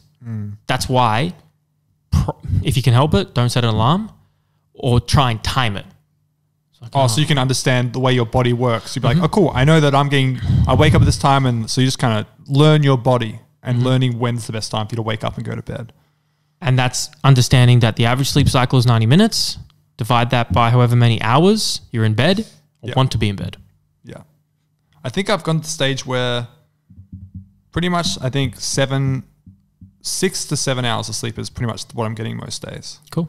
And I feel like if I sleep 9 or 8 to 9, I still feel fine, but I might have a bit of a light headache. But like 7 hours is like, I feel I wake up feeling pretty good. Okay, then. Keep it rolling, man. Keep it rolling. But yeah, I'm still figuring that shit out. Yeah. You're nearly done. You got great connections with people that you're making. Yes. And that's just yeah. I mean, like, if you come out to be here's the thing. There's so many different types of people in the industry that are so different. I think greatest examples of like modern musicians and artists that are also different. Why do you have to be this professional guy or girl? Why can't you have your own flair that makes you different and unique? Like everybody from Kanye West to Toby Nigwe, right? Oh, bro, Toby Nwigwe is... Nwigwe, thank you. Look what he's done in such a short span of time. Oh my goodness. Oh, man, him and his family and he always is so thankful for those around him, and he really puts on for not only his people but where he came from. Dude, he is such an inspiration. I love Toby Nwigwe. And here's the thing. He started like 7-8 years ago doing... Eric Thomas kind of put him on the map, if you remember him, the motivational speaker. Yes. And then just a couple of years ago, I think Beyonce gave him a shout out, and they've just been rolling with it. They've been rolling with it. I love Fi-Fi. Fi-Fi's good. So it's TOBENWIGWE. Toby Nwigwe. Yeah, we gon' Fi-Fi. This was dope. This is the live snippet from a movie. He's unique. Listening to fella. Dude, imagine being there. Oh my god. I want to see him live so bad. Also, shout out to Nell with the fucking production. She kills it. Look at the dancing, the set, and he is making... Dog, I'm a priest, father figure. Look at them. It's a stage full... Oh my goodness. See, not only is he just like helping... Look how much he's enjoying himself, but all the people on that stage, he's helping them have their own careers as well. Yeah. Absolutely. That's when... He's helping others as much as helping himself. If you make it, you bring everybody with you. See, if you win, we win. Yeah, exactly. It's the very same mentality because he would have had as much help as well. Yeah, of course. Like you talk about the Arnold Schwarzenegger thing of like doing it alone. Also, I feel bad saying his name all the time because I feel like I'm dropping the M-bomb. I know I'm not, but like because it's so close. It's so damn close. I didn't even think about it. I think Schwarzenegger like that. See, it's very close. That's a couple of syllables away. It truly is. Schwarzenegger, Nwigwe. Nwigwe. Nwigwe is fine. That just rolls off the tongue. It's a really good name. He's awesome. Highly recommend. Shout out. I'd love to speak to him. Did I? No. Yeah. Just dope, man. Wait, tell us about what you've been doing this year, man. What have you been achieving? What I've been achieving? What have you been achieving? Well, to keep it simple, what are 3 things from this year that would be the most memorable to you, or just the things that you are most proud of for yourself? Proud. I don't really think about being proud. I don't really. It might sound weird. I don't really care about being proud of myself. It's not weird. I don't really know what it feels like. I can't remember being proud of myself. Like people say, like I'm really proud of myself. You should. I say to people, you should be proud of yourself for that. But like, pride. Pride is the devil. He's got a hold on me. Ooh. J. Cole. But I'm the same. Like as much as people are the same to me, like I'll do the same. I'll say it to people. I'm the exact same. I don't think I'm never proud of myself because I would just have such a high expectation for myself. Yeah? Yeah. There you go. Well, what was your question? Just things that you've done this year that You said proud of. Well, if you're not proud, things you've done this year that you wanted to do and you fucking did it. 2021, man. About this is New Year's Eve day. Yeah, man. It's New Year's. Right? So it's... I'll see you next year. Those fucking jokes, bro. I don't say it as a joke. I mean it really. I like saying because it's like, oh, wow, next year is tomorrow. Next year is tomorrow. But does it matter? No. Like, it's another day. It's another motherfucking This day. calendar was made up. It's just a way for us to just have time to make sense. Yeah, some people don't even believe in this calendar. Yeah, there's probably other ways that we could calendar the way things work, and it would just be pretty much the same. Actually, Kurtzgeist have this calendar they sell, which is like it's a different calendar instead of because it's biblical. It's like Gregorian calendar has to do with religion, Christianity, BC AD, whereas some people believe the actual year should be like no, it's actually 12,000. It's 12,000 and 2021 or 22. Damn, we'd be younger as fuck. We'd be younger? Wouldn't we just say 12,000 days in a year? Oh, no, the year 12,000. The days would be the same. Okay. As far as I understand. Anyways, back to you, bro. Yeah, I mean, look, we sold Orphic. That was, I don't feel proud to do that, but look, building a business with people, going to war, building it, making it into the biggest, best thing you can, and then selling it for a good value and to great people who now is going to do something bigger and better with it is, I don't know. I'm still decompressing from it. Yeah, because that was only recently. You did a podcast about it a few days ago. Yeah, with Alex and Matt, and we talked about that in depth there. Yeah, and that process, and that's something that our goal was always to sell it, but they didn't expect it to be this soon. But an opportunity came up, just like serendipity, and like the other guys wanted out eventually, and we put it out there and got back a good number and talked and negotiated, and we came to it, and that's one thing. Lessons and realizations about connections. I'm about to do my yearly review, so I'll get to really think about and solidify this, but realizing how important relationships and people are in my life, and that I used to be like, oh, I like being alone. And I think we connected on that. Yeah. But as I grow older, I realize, oh, I love people. I used to say I hate people on this really just this negative, just pessimistic, cynical shit, right? Just like falling into this like social norm trap of cynicism. I'm the opposite now. I know. People are the best. The line between good and evil runs between every human heart. Yeah. Alexander Mann, right? But my people, my friends, my circle, my connections, the people I speak to, you, it's just net positive. I want more of that. So this year has been like a year of like connection and experiencing, growing my relationships and having more meaningful relationships. And because if you surround yourself with more successful people, more better people, you rise up with them. Hard agree. That's a thing I really believe in. Also, just surrounding yourself around people with things that you also believe in or are interested in yourself. Because normally when they're doing shit, it just kind of makes you want to do it even more.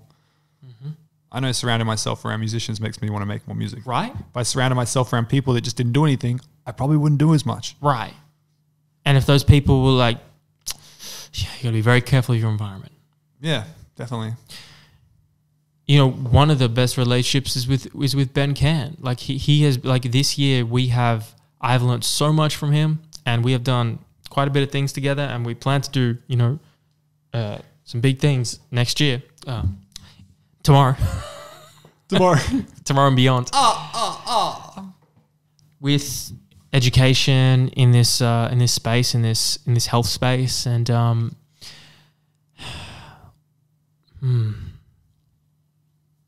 I got to really reflect. I need to decompress this year and do my yearly review. Well, yeah, you ain't got to answer this now, but like it seems like you're still in the decompression stages. Yeah, because I got a lot of space now. I got more time now than ever, and I'm more comfortable.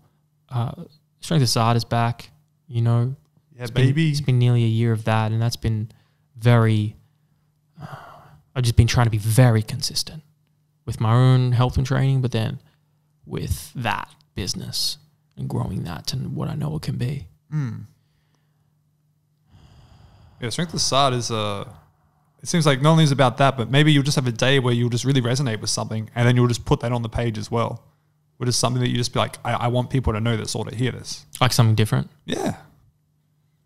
Well, that's what I wanted to turn it into. Yeah. Originally, like, you know, when you... maybe you're a type of artist and you just do hip-hop. But what if you just want to change genres? Then you just change genre. Right? Like, what are some artists that have really evolved? I'd say the Bee Gees would be one. Mm-hmm. The Beatles as well. Let's think more like around our time. One that's really switched up the genres a lot. Hold up, I got this. I'll think of it. Like really just changed. And also done it successfully. Because a lot of artists have tried to change genres but not done it successfully. Yeah, that's... I mean, you could say Kid Cudi, he tried to do grunge, not well, but... That was bad. He did... That wasn't good. I'm trying to think of an artist that successfully switched genres and did it really well. Who's been very consistent? Like guys like Nas, very consistent. He just put out a new album yesterday. Yeah, Magic. Alicia Keys comes up with a new album. Just so consistent. But you're right. That's why a lot of artists, I think, do stick to genres because they know that once they have a fan base in that genre, they're going to stand by it. And a lot of fans, when people switch genres, like say Injury Reserve with their latest albums, a lot of people didn't get it. I know. Did you get their latest album? That's a good example. Injury Reserve. I was talking to Chris about it. He didn't like the new album at all, but he gets it. I, on the other hand, put it in my top 5 albums of the year. Really? So, yeah. It's great. I listen to it a lot. That first song, that was hypnotic. I played that a ton. Yeah. I'm going to pull it up right now. It was, but after the death of Groggs, like it was, it's almost like we expected that. It's not expected that, but like expected something different. It's a painful album. Yeah. Because Injury Reserve always wanted to do something different. And they're just like, damn, because Groggs ain't here no more. This is like our way. He's still here with us in a way. Like even there's a track on this album I remember that's all about constantly living and feeling like he's still there every day, but he's not. I think it was postpartum from memory. This one, or Superman That, the second track. Superman That is such a good track. This is my favorite song on the album. I think mine would be SS San Francisco or Wild Wild West or Knees. Knees is just such a heavy track. Yeah, that's the one about Groggs in the music video. So highly recommend you guys check out Injury Reserve. For our Jungle Beats peeps, you guys know what's up with Injury Reserve, I hope.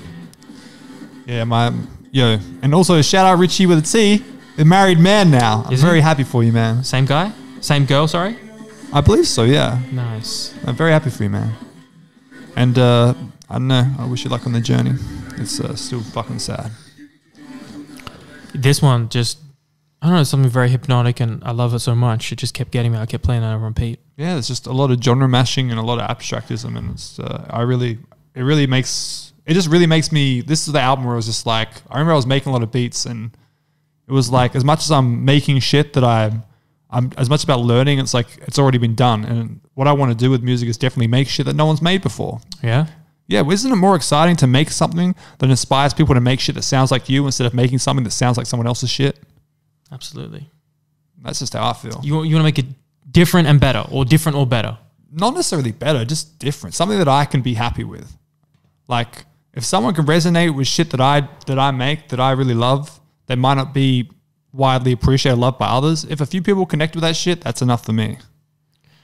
Good for you, man. Like, pretty much I just want to do what Kid Cudi did. Just make music for people that will like him. I want to make music for people that like me. And if I can help them fucking get through life, then that's what I'm here for. If I said to you, let's get in a studio, give me a beat, you be my Park Corey, Okay. and I'll be the Richie with a T, Okay. what could happen? Could that happen? It could happen. Maybe give me like another year or two to hone my craft. Done. But yeah, man, I would first of all ask you, what do you envision? What do you feel like? And you could be like, I feel like this, or just go with it. And I would just basically, the way I go about shit is I'll find either a sample or a lot of sounds. I'll find the fucking drums that I'm after, and I'll always work on the drums first or the melody. And then it's all about just getting structure first. And then once you have structure, then you mix the things that make that structure, you do different variations of that structure. And then you just like kind of mix and match until you just find something that works. It's a long process. I've thought about this a couple of times, a few Yeah. times, about like, I wonder if we could ever do it. I wonder if we would ever do that. Because there's a lot of things I could do and want to do in this life. And I would do a lot of writing, as you know, as you see, as people see. And I talk a lot and I communicate a lot. But when I talk, the words don't usually rhyme. It's just talking. And I mean, they don't have to rhyme. That's just... well, no, technically not. But if it's rapping, rhythm and poetry, would you say they still don't have to rhyme? I don't think it does. I feel like, of course, rhythm and poetry means like poetry is rhyming, and it does sound better because when things sound the same, it's catchier. Yeah. But shit don't have to rhyme. You can still make something catchy without it rhyming. Hold on, because I don't know how artists make things rhyme and rap so easily. I don't know how I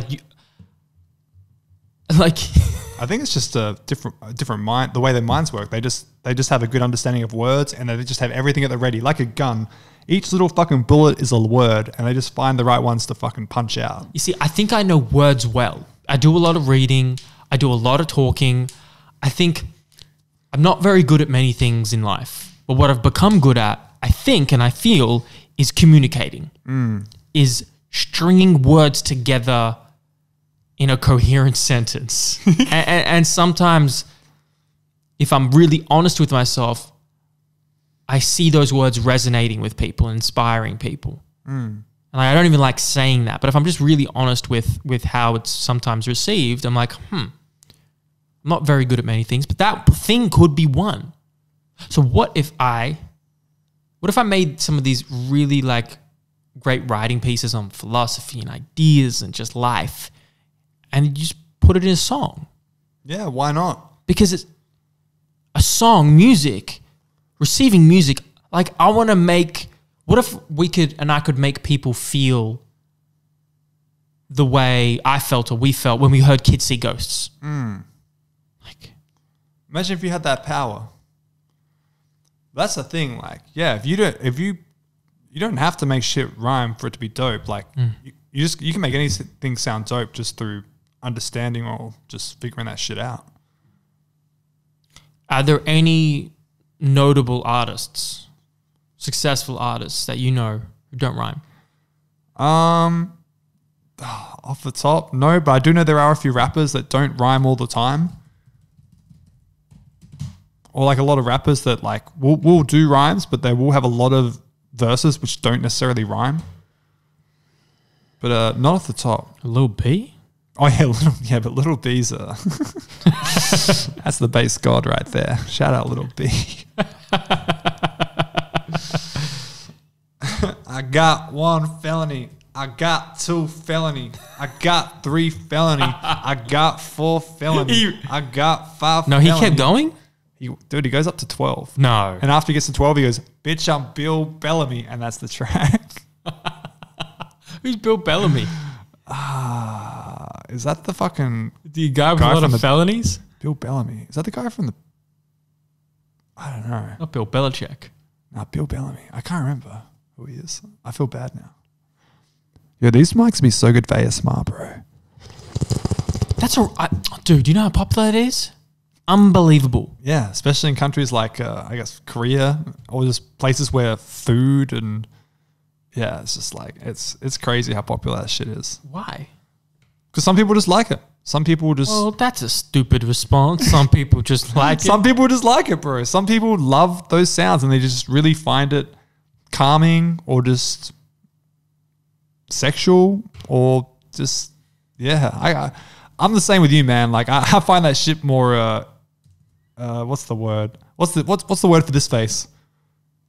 Not cringe, No. but like, not eerie, just like, It's like uncomfortable. yes.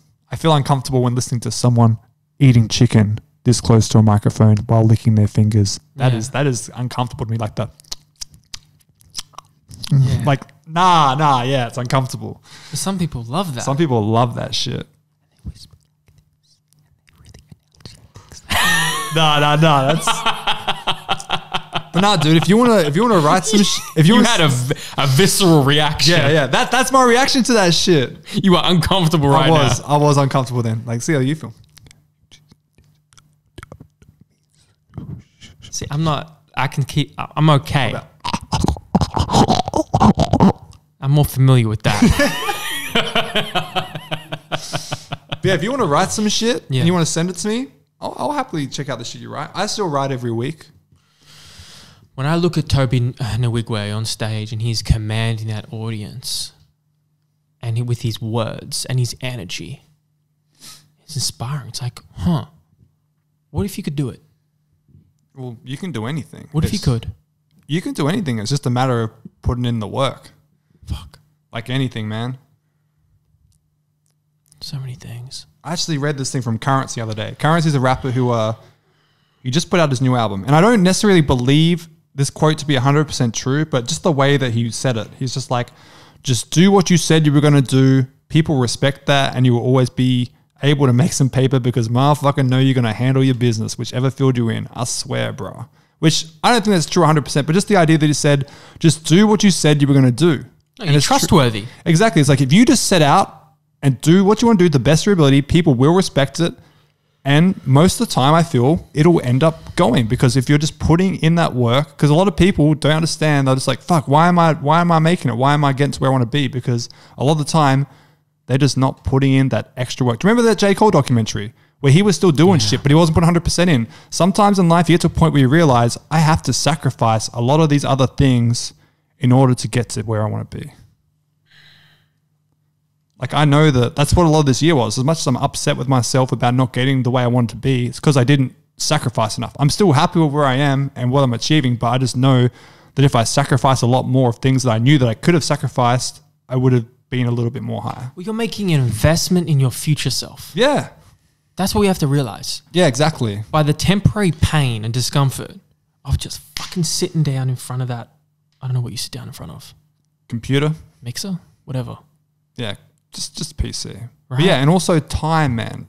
We have limited time. But we waste so much of it. Yeah. Like, if we're honest. Yeah. And I love wasting time. Like, straight up. No, hold on. See, that's the thing. If it's deliberate, I think, I don't know if that's a waste of time. If you're deliberately reading, playing a video game, or doing something society judges, yeah, is that a waste of time? Not to me. But if you say, I'm going to study for an hour, and then your phone just notified you, and now you're on your phone, and then, oh my God, an hour went by. That's different to me. Yeah, it's different. To me, that's a waste of time because you procrastinated and didn't do what you said you're going to do.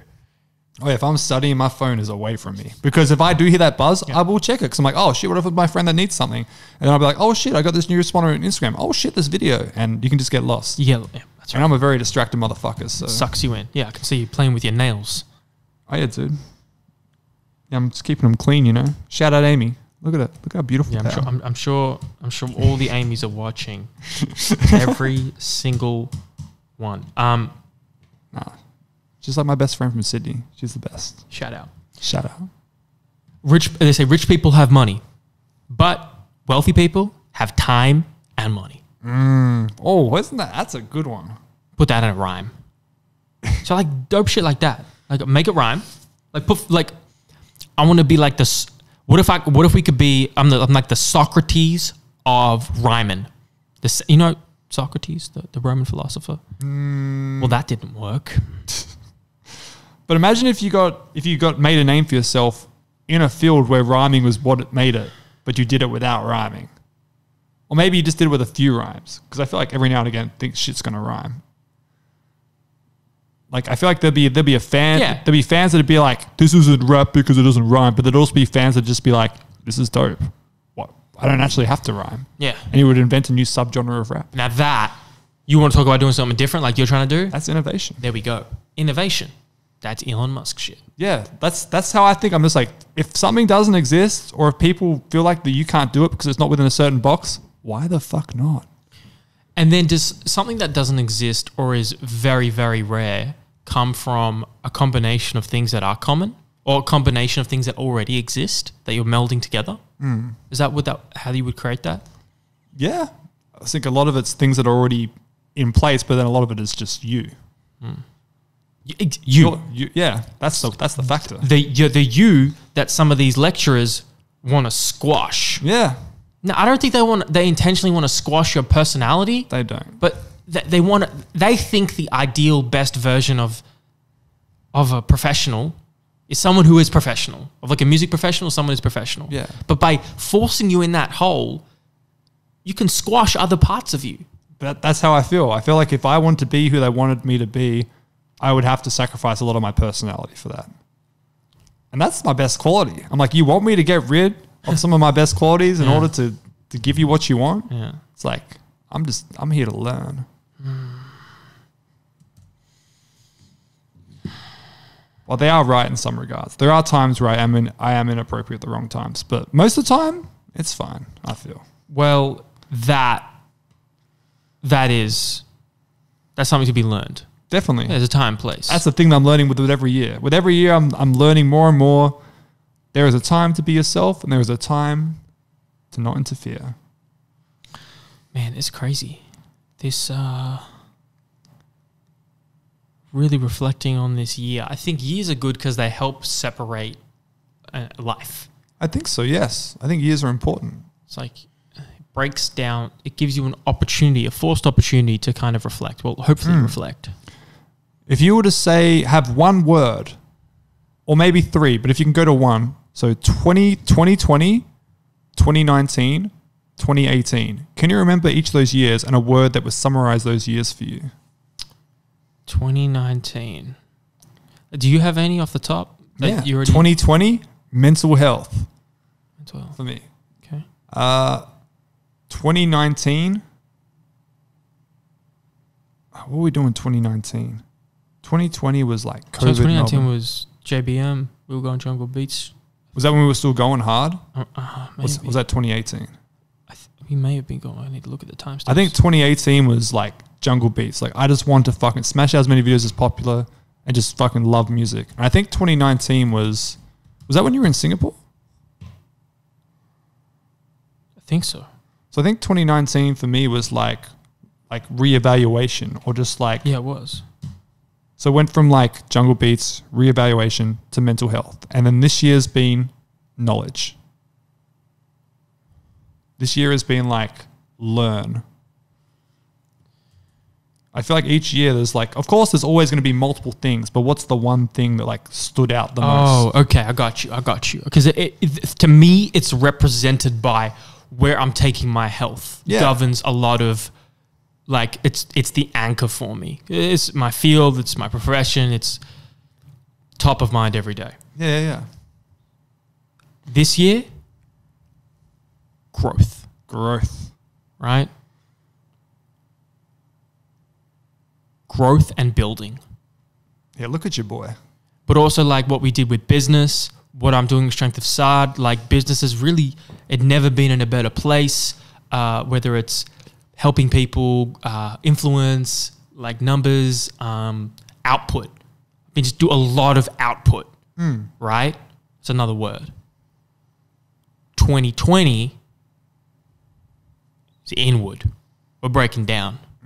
I was like actually doing a lot of like fasting from information even. Yeah. Like I was trying not to consume as much. Which I think is healthy for certain periods. Sometimes it's nice to just have a lot of time to think with your thoughts and your thoughts alone without any interruptions. That's right. Absolutely. 2019 may have, adventure. Adventure. It would have been adventure because that was when adventure, connection, risk, discomfort.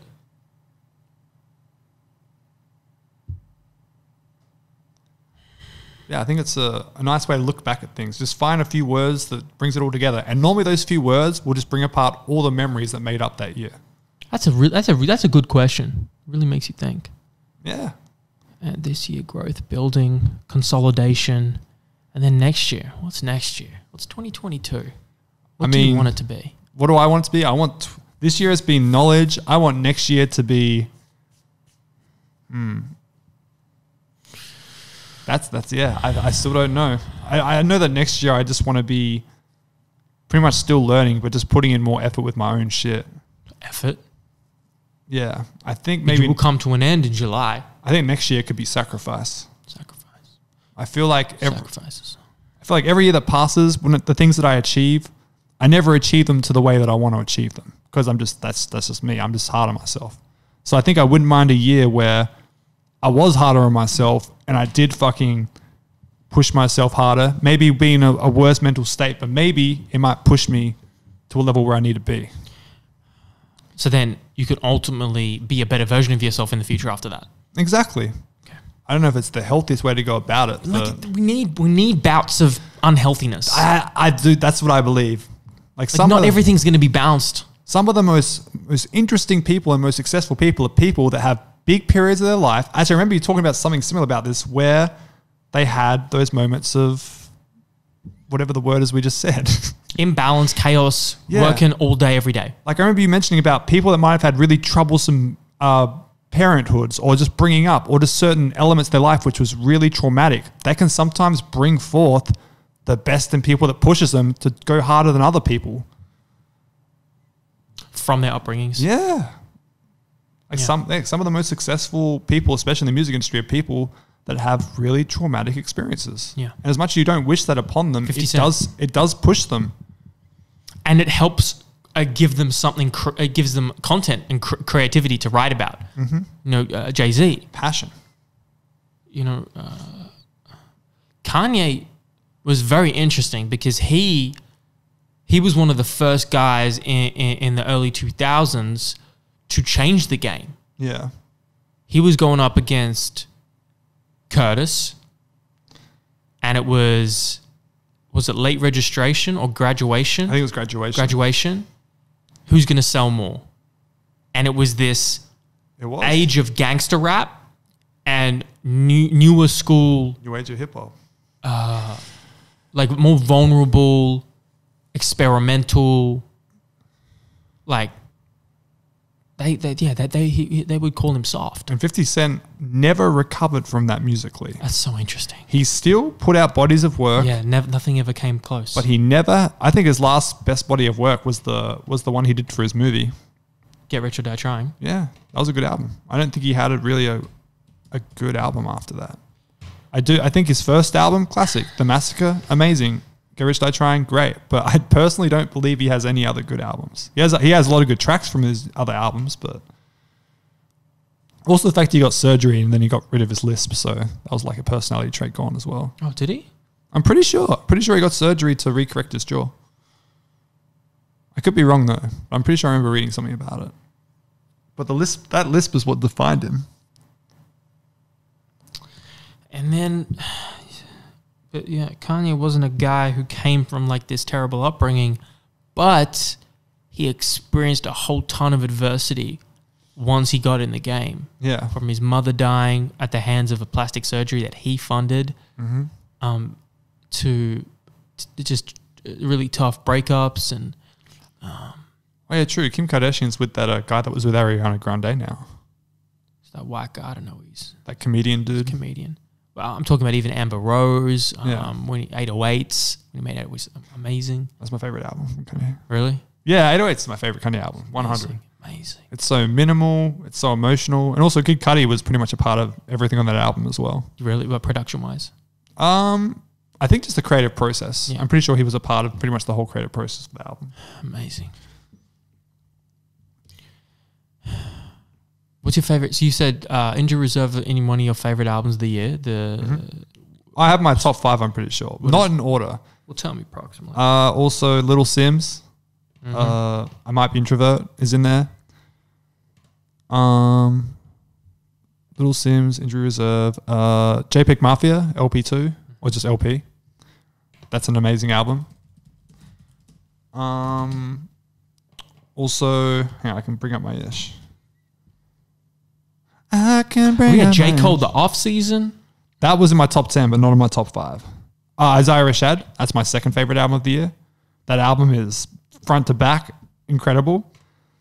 But my favorite album of the year is by Faux Chatterton, which is a French rock group. Really? Really, really beautiful album. The album's called what is it? Palais d'Argent. That's my favorite album of the year. Link me that. Yeah, it's French. It's beautiful. The instrumentation, the singing, the videos, everything about it is just pure art, and I really love it. Mick Jenkins' album as well was like Elephant in the Room.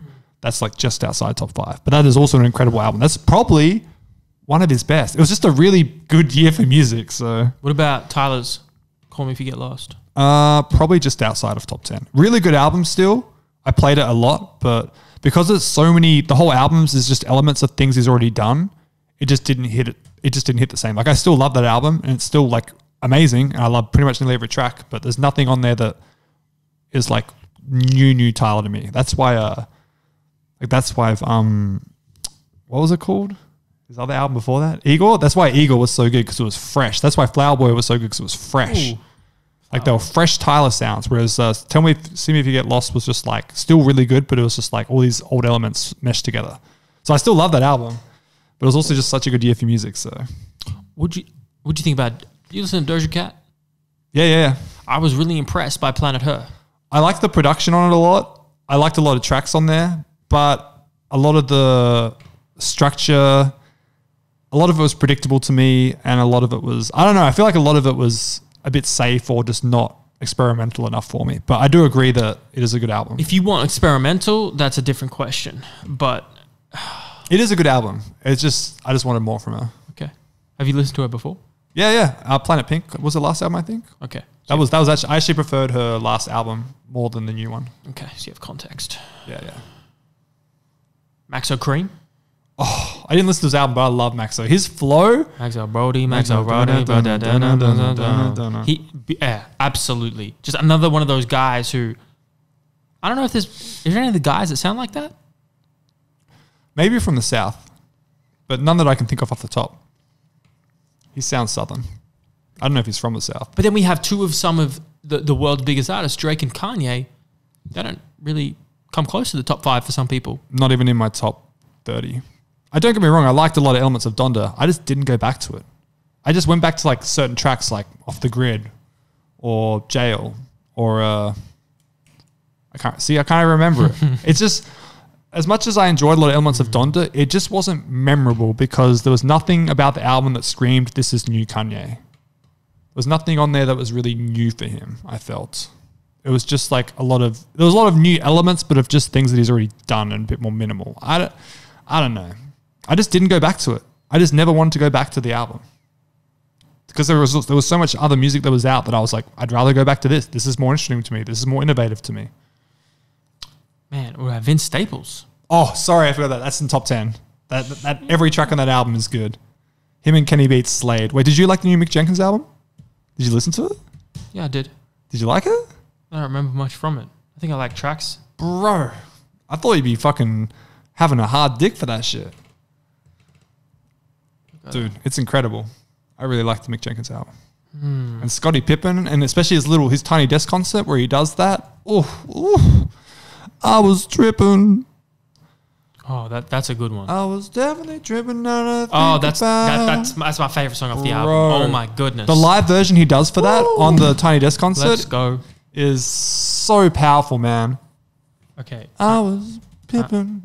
Everyone, type in Google Mick Jenkins Tiny Desk. If you don't know about Tiny Desk concerts, Bruh. they are such a good one. So it's the last track. So you'll probably 2 weeks ago? Yeah. 2 weeks ago.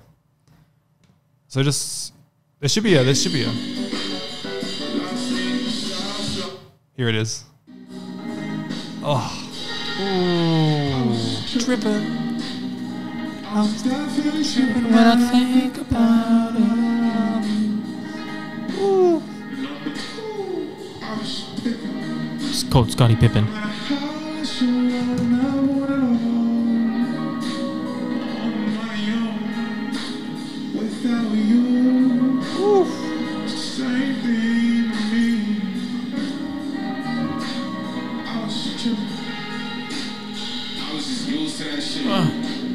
It's like suicides at the practice. I was conditioned this way. You a brand new conditioner. I didn't realize that I was auditioning. No, regarding your inhibitions this way. Don't tell me no lies. I'm learning. I'm listening. You should recognize. I think it was different this way. I'm less randomized and way more intentional now. That's all the way down to your hips and the ditch they sway. I never memorize your kiss and the lip gloss you do. I counted the freckles and all of the dips in your face. I think it's still such a way. The pitter patter of your feet. I always slip at your pace. I've been tripping. I was definitely tripping now that I think about. I was blue. I was tripping. See it. Bullshit. I was tripping.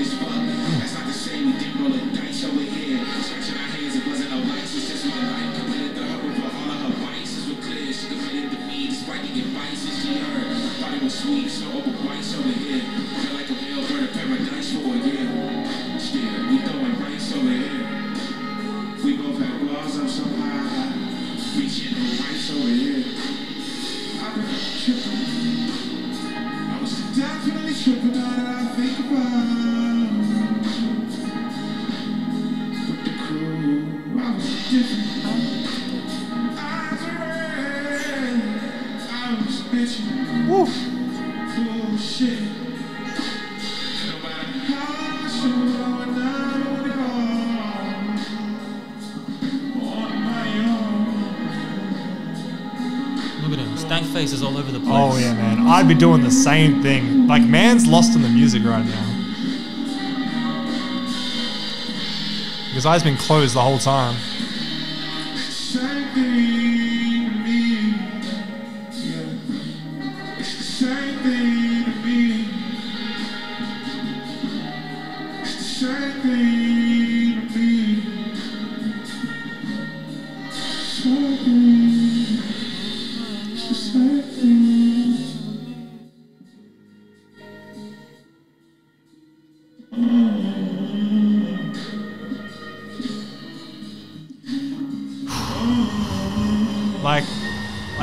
Look at I fucking you got goosebumps. My body. That shit's Wow. powerful to me, bro. Wow.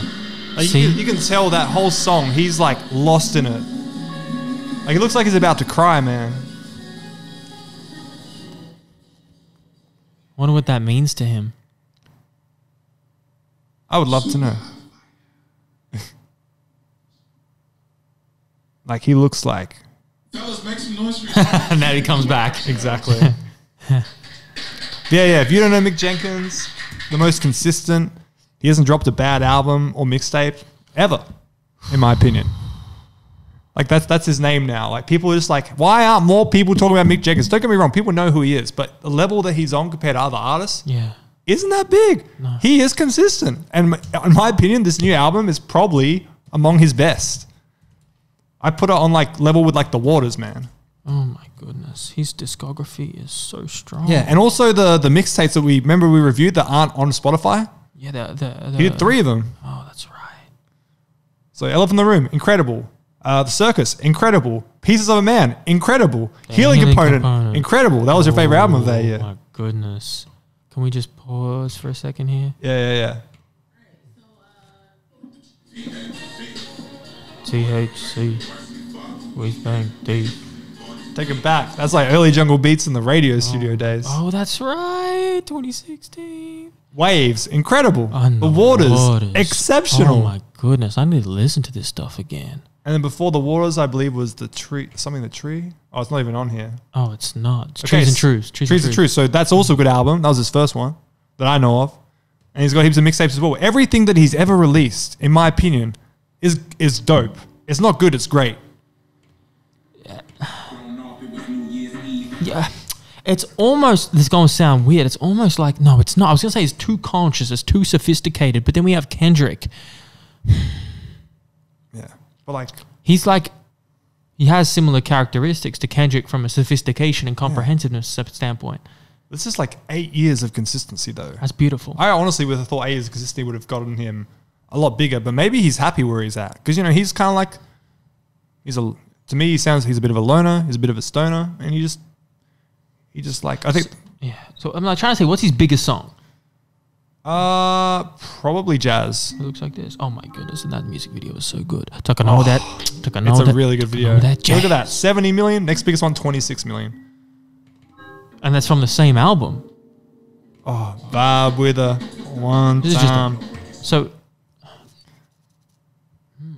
interesting. Just Gucci tried to tell me it's good. Lost in the sauce. What's so impressive about that song? What was it called? What was that song called that he just did? Scottie Pippen. Scottie Pippen. What's so impressive is about his vocal dexterity. He was able to go deep, and then he's able to sing well. Yeah. And quite high. And then just without even like a second later, he switches from the sing straight into the verse. Yeah. And the emotional switch as well as the tone shift is different. Like that's why I think he's closed his eyes and he's lost in it, because I think he just knows to perform this song to best of ability, he has to get fucking lost in it.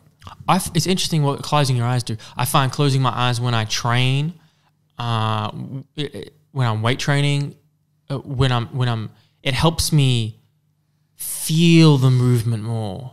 I'm not distracted with this, what's in my visual sense, and I can feel the movement. I can feel the muscles being stimulated and switched on. I think that's what it is. You're getting rid of one of your senses to stimulate other ones higher up. Like sex. Some people close their eyes when they're receiving pleasure. It's true. No, eating.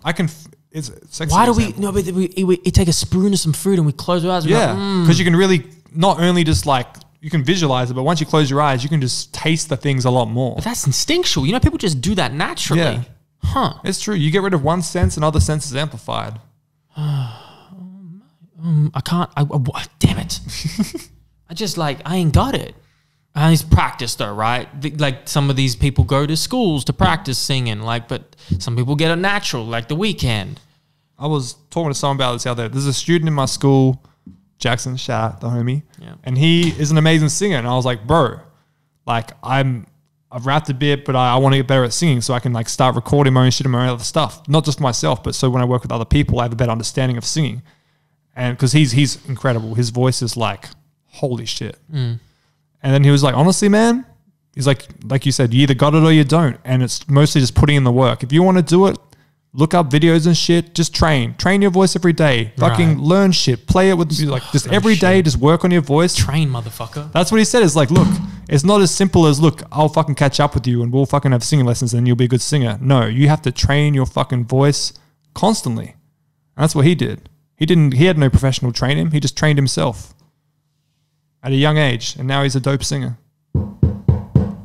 Train, motherfuckers. But of course, but he also said you got it or you don't. So you could. So you can have both, but you can still refine it. Yeah, exactly. Like if you're not a good singer, you can still train and be a decent enough singer that you could probably make a career of it. But of course, if you have that next level understanding, then you're going to be like fucking Adele or some shit. Yeah, increase your ceiling. Yeah, 100.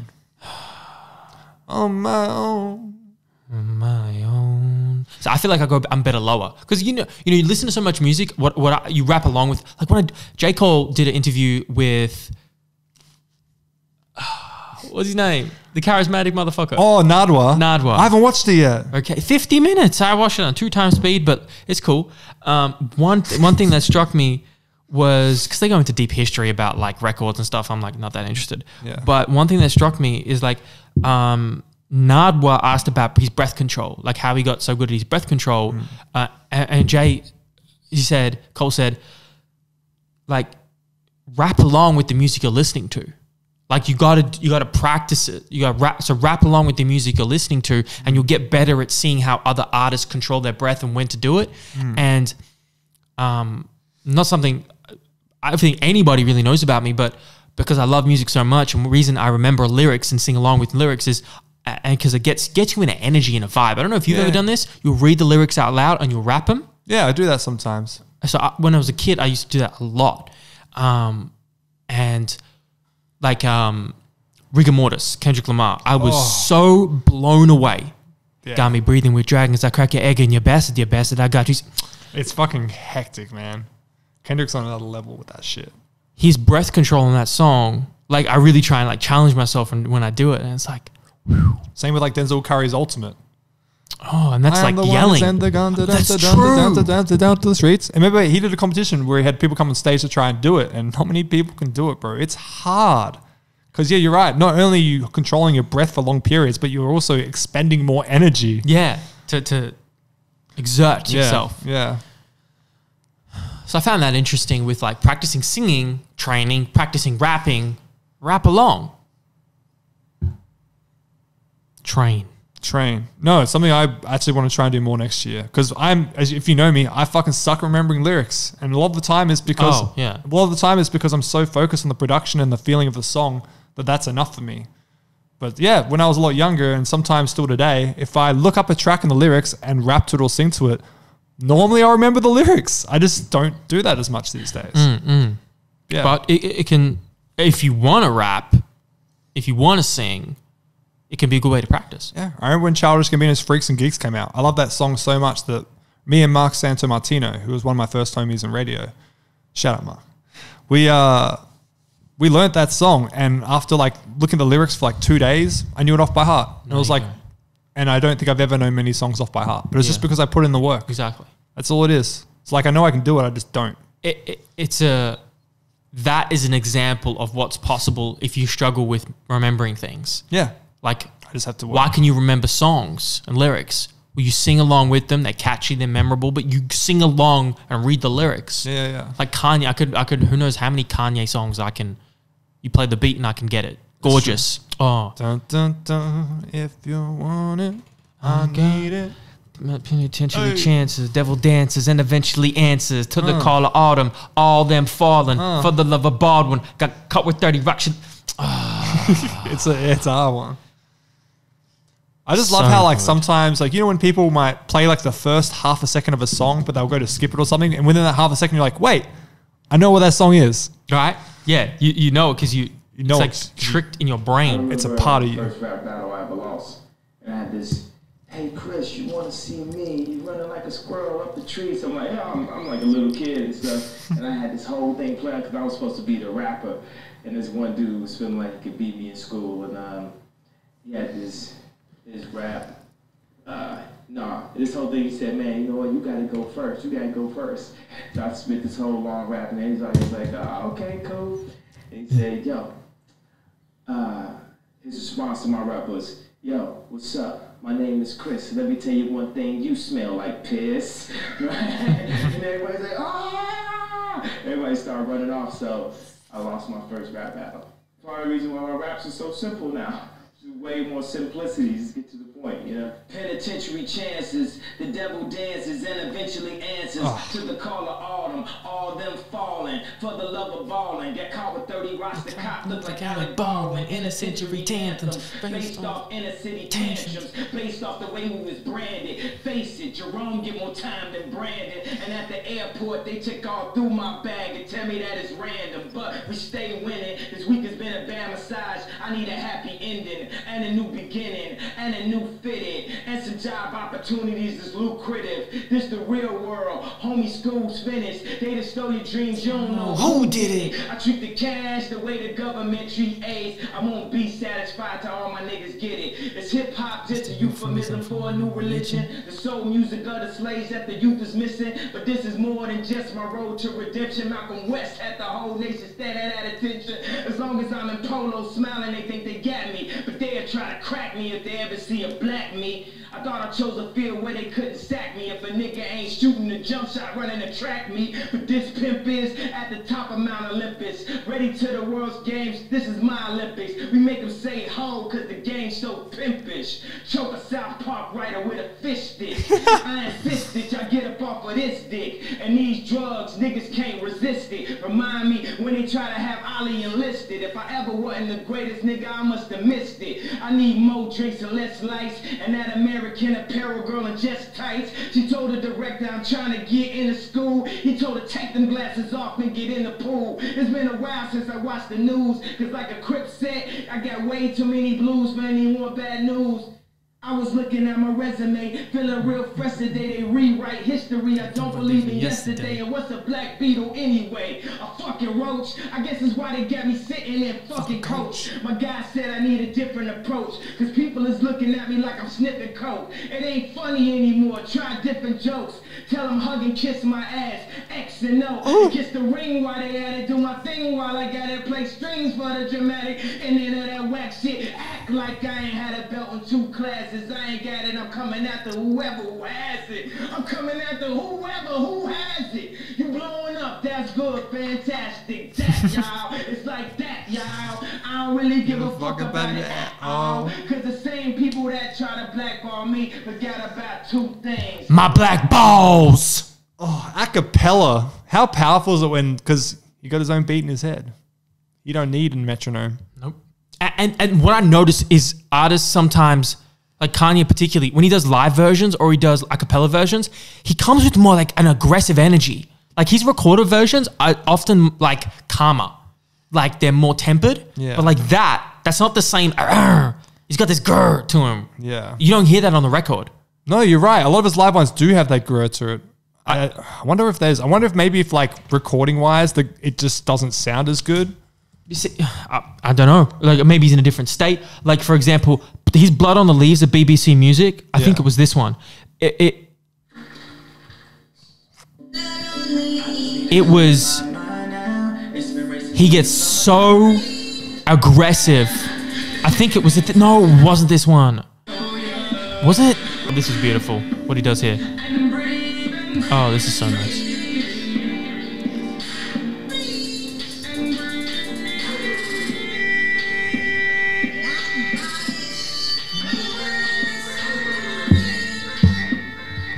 See, the good thing about Donda, the best thing about Donda was there was elements of Yeezus to it. That's the best part about Donda. What part do you feel had the best elements of Yeezus on Donda? I can't remember off the top, but I remember when we were reviewing the album, there were lots of elements of a lot of his albums on there. And every time I heard a track on Donda that had elements of Yeezus, I was like, I feel like Yeezus was like a prelude to another album that was like going to be like the Yeezus 2.0. That's just how I feel like when I heard Yeezus, like as good as it was, I was just like, damn, I feel like he could flesh this idea out more. I really feel like that he could have just had like another version of Yeezus that was like My Beautiful Dark Twisted Fantasy version. Yeah. I could see it, I could hear it, I could feel it, and I really hope that he does it eventually. But I think the time. But see, that came with an aggressive. That's anger. The Yeezus came from emotion, frustration of being. But it's still there. To the fairest skin. But he just spazzes the fuck out on SNL here. You see this broke nigga racing this thing, don't touch anything in the stove.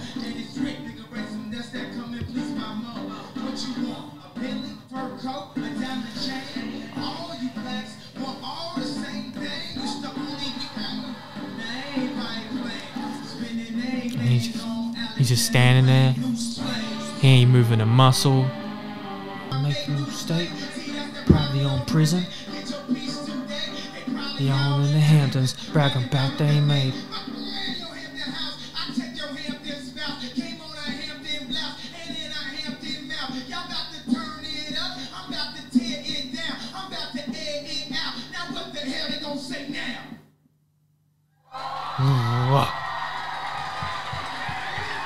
The homie.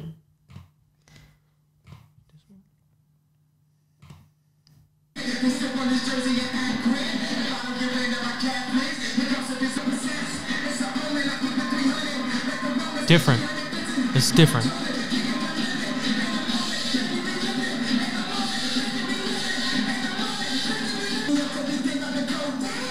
Very different from the recorded energy. But it's so good. This energy is more, it's more human. Animalistic, human, emotional.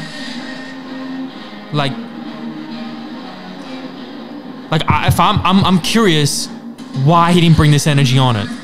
Well, maybe because I can feel the frustration. But maybe when he's recording, he likes to dial it back a bit. So when he does do it live, he gives them different variants. Okay. Maybe if he recorded it in this way, then when he performs it, I don't know. It'd be interesting to know. Yeah. Yeah, that's a powerful performance. This one's really good. And the visuals are just... It gives so it like good. some more like fucking... What's the word? It's not crazy. It's like... It's dark. It's dark. Moody. Oh my God. Yeah, that's crazy.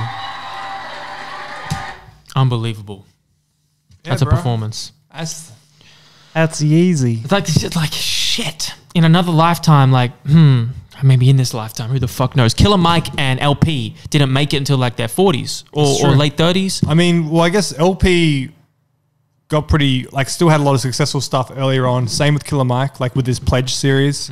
So they still had a lot of work that was on this level. But when they formed to make Run the Jewels, you're right. They did make it to a level which was beyond what they both would have thought they would have ever got to. Incredible duo there.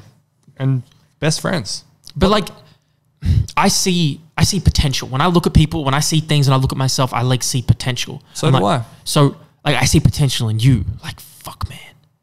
Oh yeah, I see potential in you too. It's true. When you meet someone and you just learn more about them and they let themselves out, so you learn more about them. That's when you start to be you just see all the potential. And then I see what we did with Jungle Beats by accident. Yeah, that was an accident. And I'm I see, okay, if I make enough money in this field, right? In general, well, we did a show. We did one hip hop show a week, a radio show, right? Yeah. Well, the first question I ever asked was, how do I make my own radio station? I wasn't even thinking show. I'm fuck a show. Yeah. Let's do a station. Tyler, the Creator, did that. Did he? Yeah, dude. He didn't like a lot of the radio, so he has his own radio station now in America. It's called Golf Wang Radio. Is it? Yeah, and he goes on the round every now and again, and he has a bunch of people that he kind of not handpicks, but they go to him. He's like, yeah, I want you on my radio station. He has his own radio station. Is this worldwide? Is this a state? Just American.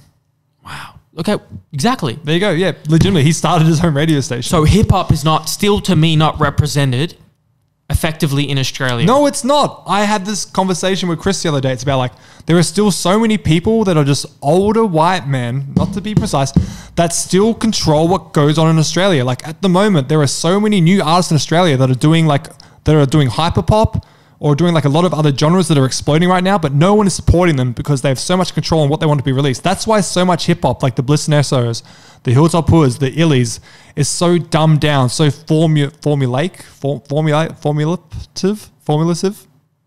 But there's just all the music that is being projected in Australia on a mainstream level is controlled, so that it can be basically so that old white people and people within they just it's safe. Standard industry shit. Yeah, no, Australia is fucked right now.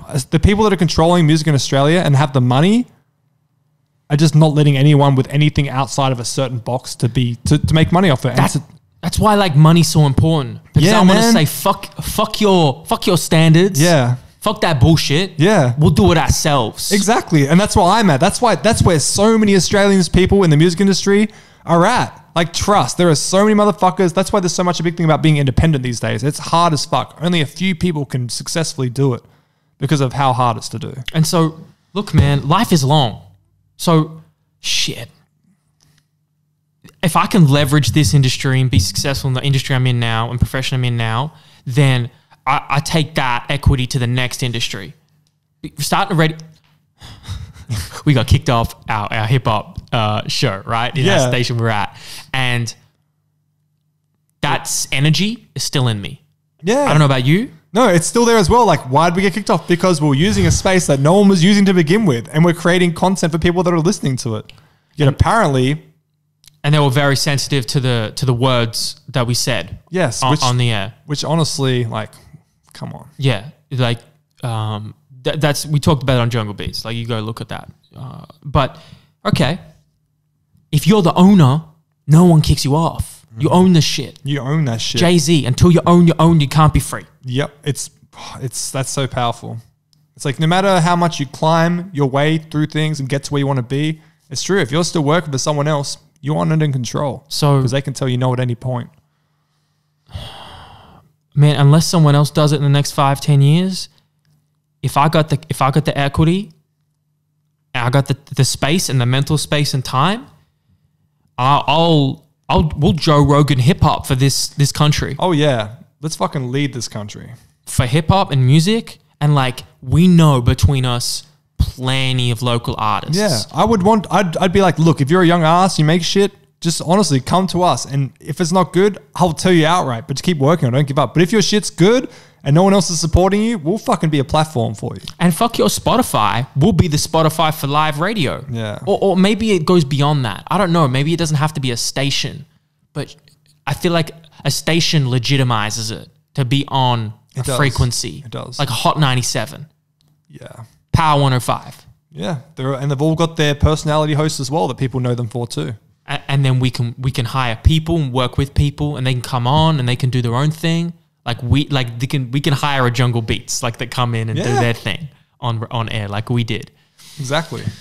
I don't know how much money you need. I have no idea how that begins. Me neither, but it is something that definitely I want to be a part of in the future.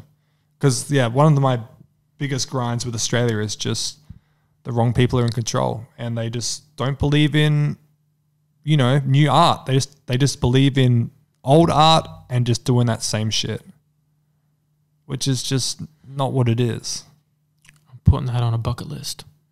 Oh yeah, I've got a big ass bucket list. What's going on? And that's how it should be. I'm a very ambitious person.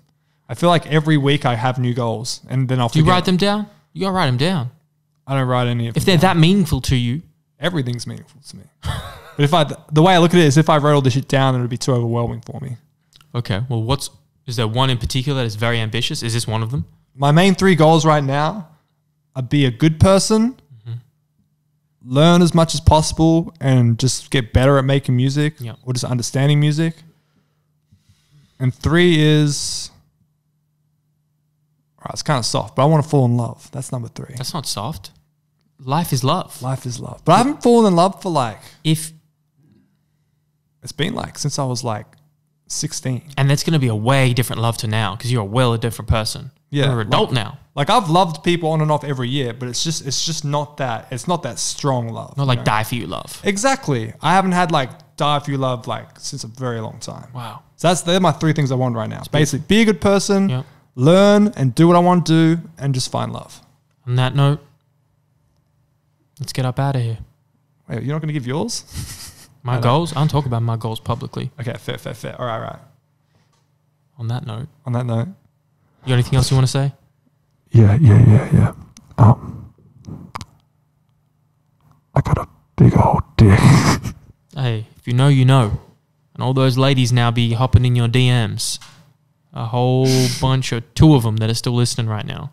That's just me being we've had some nice conversations, but I still like that silly side of me. So that's right, baby. You got to give them that little. That's you. You got to give them that little flex. You got fucking blonde, pink hair. You got to give them that little fucking. Damn, son. See, If it's so big, It's not that. you might. Shit. It's, You might kill a bitch. you might kill a bitch. I nearly have. Yeah. They've looked at me and they've been like, oh, man. I don't think I can go anymore. Right. And I'm sitting there going, damn, we're just getting started in this. You just stare them down like a prey animal. Yeah, it's hot as fuck, bro. I've had some fun. It's been nice talking life. It's been nice talking shit. It's been nice catching up. Absolutely, man. 100. We'll keep it rolling. 100%. We'll go do something now. All right. All right. Chimps, Jungle Beats. One day, inshallah, we will. Oh yeah, we just on our own paths right now. We just figuring shit out. And I know, like I believe if we just keep surrounding ourselves around amazing people such as ourselves, I think shit'll Surround ourselves with people such as ourselves. I think shit'll work out. As long Yeah. as we just keep meeting new people constantly and then finding people with maybe more aligned goals. Just help other motherfuckers and they'll help you. That's just what I'm hoping. That's what I believe. On that note, let's find love. Let's find love. Love, peace, Let's and find chimps. some love and chimps. Does the chimp sound like again? Shit like that. So fucking loud.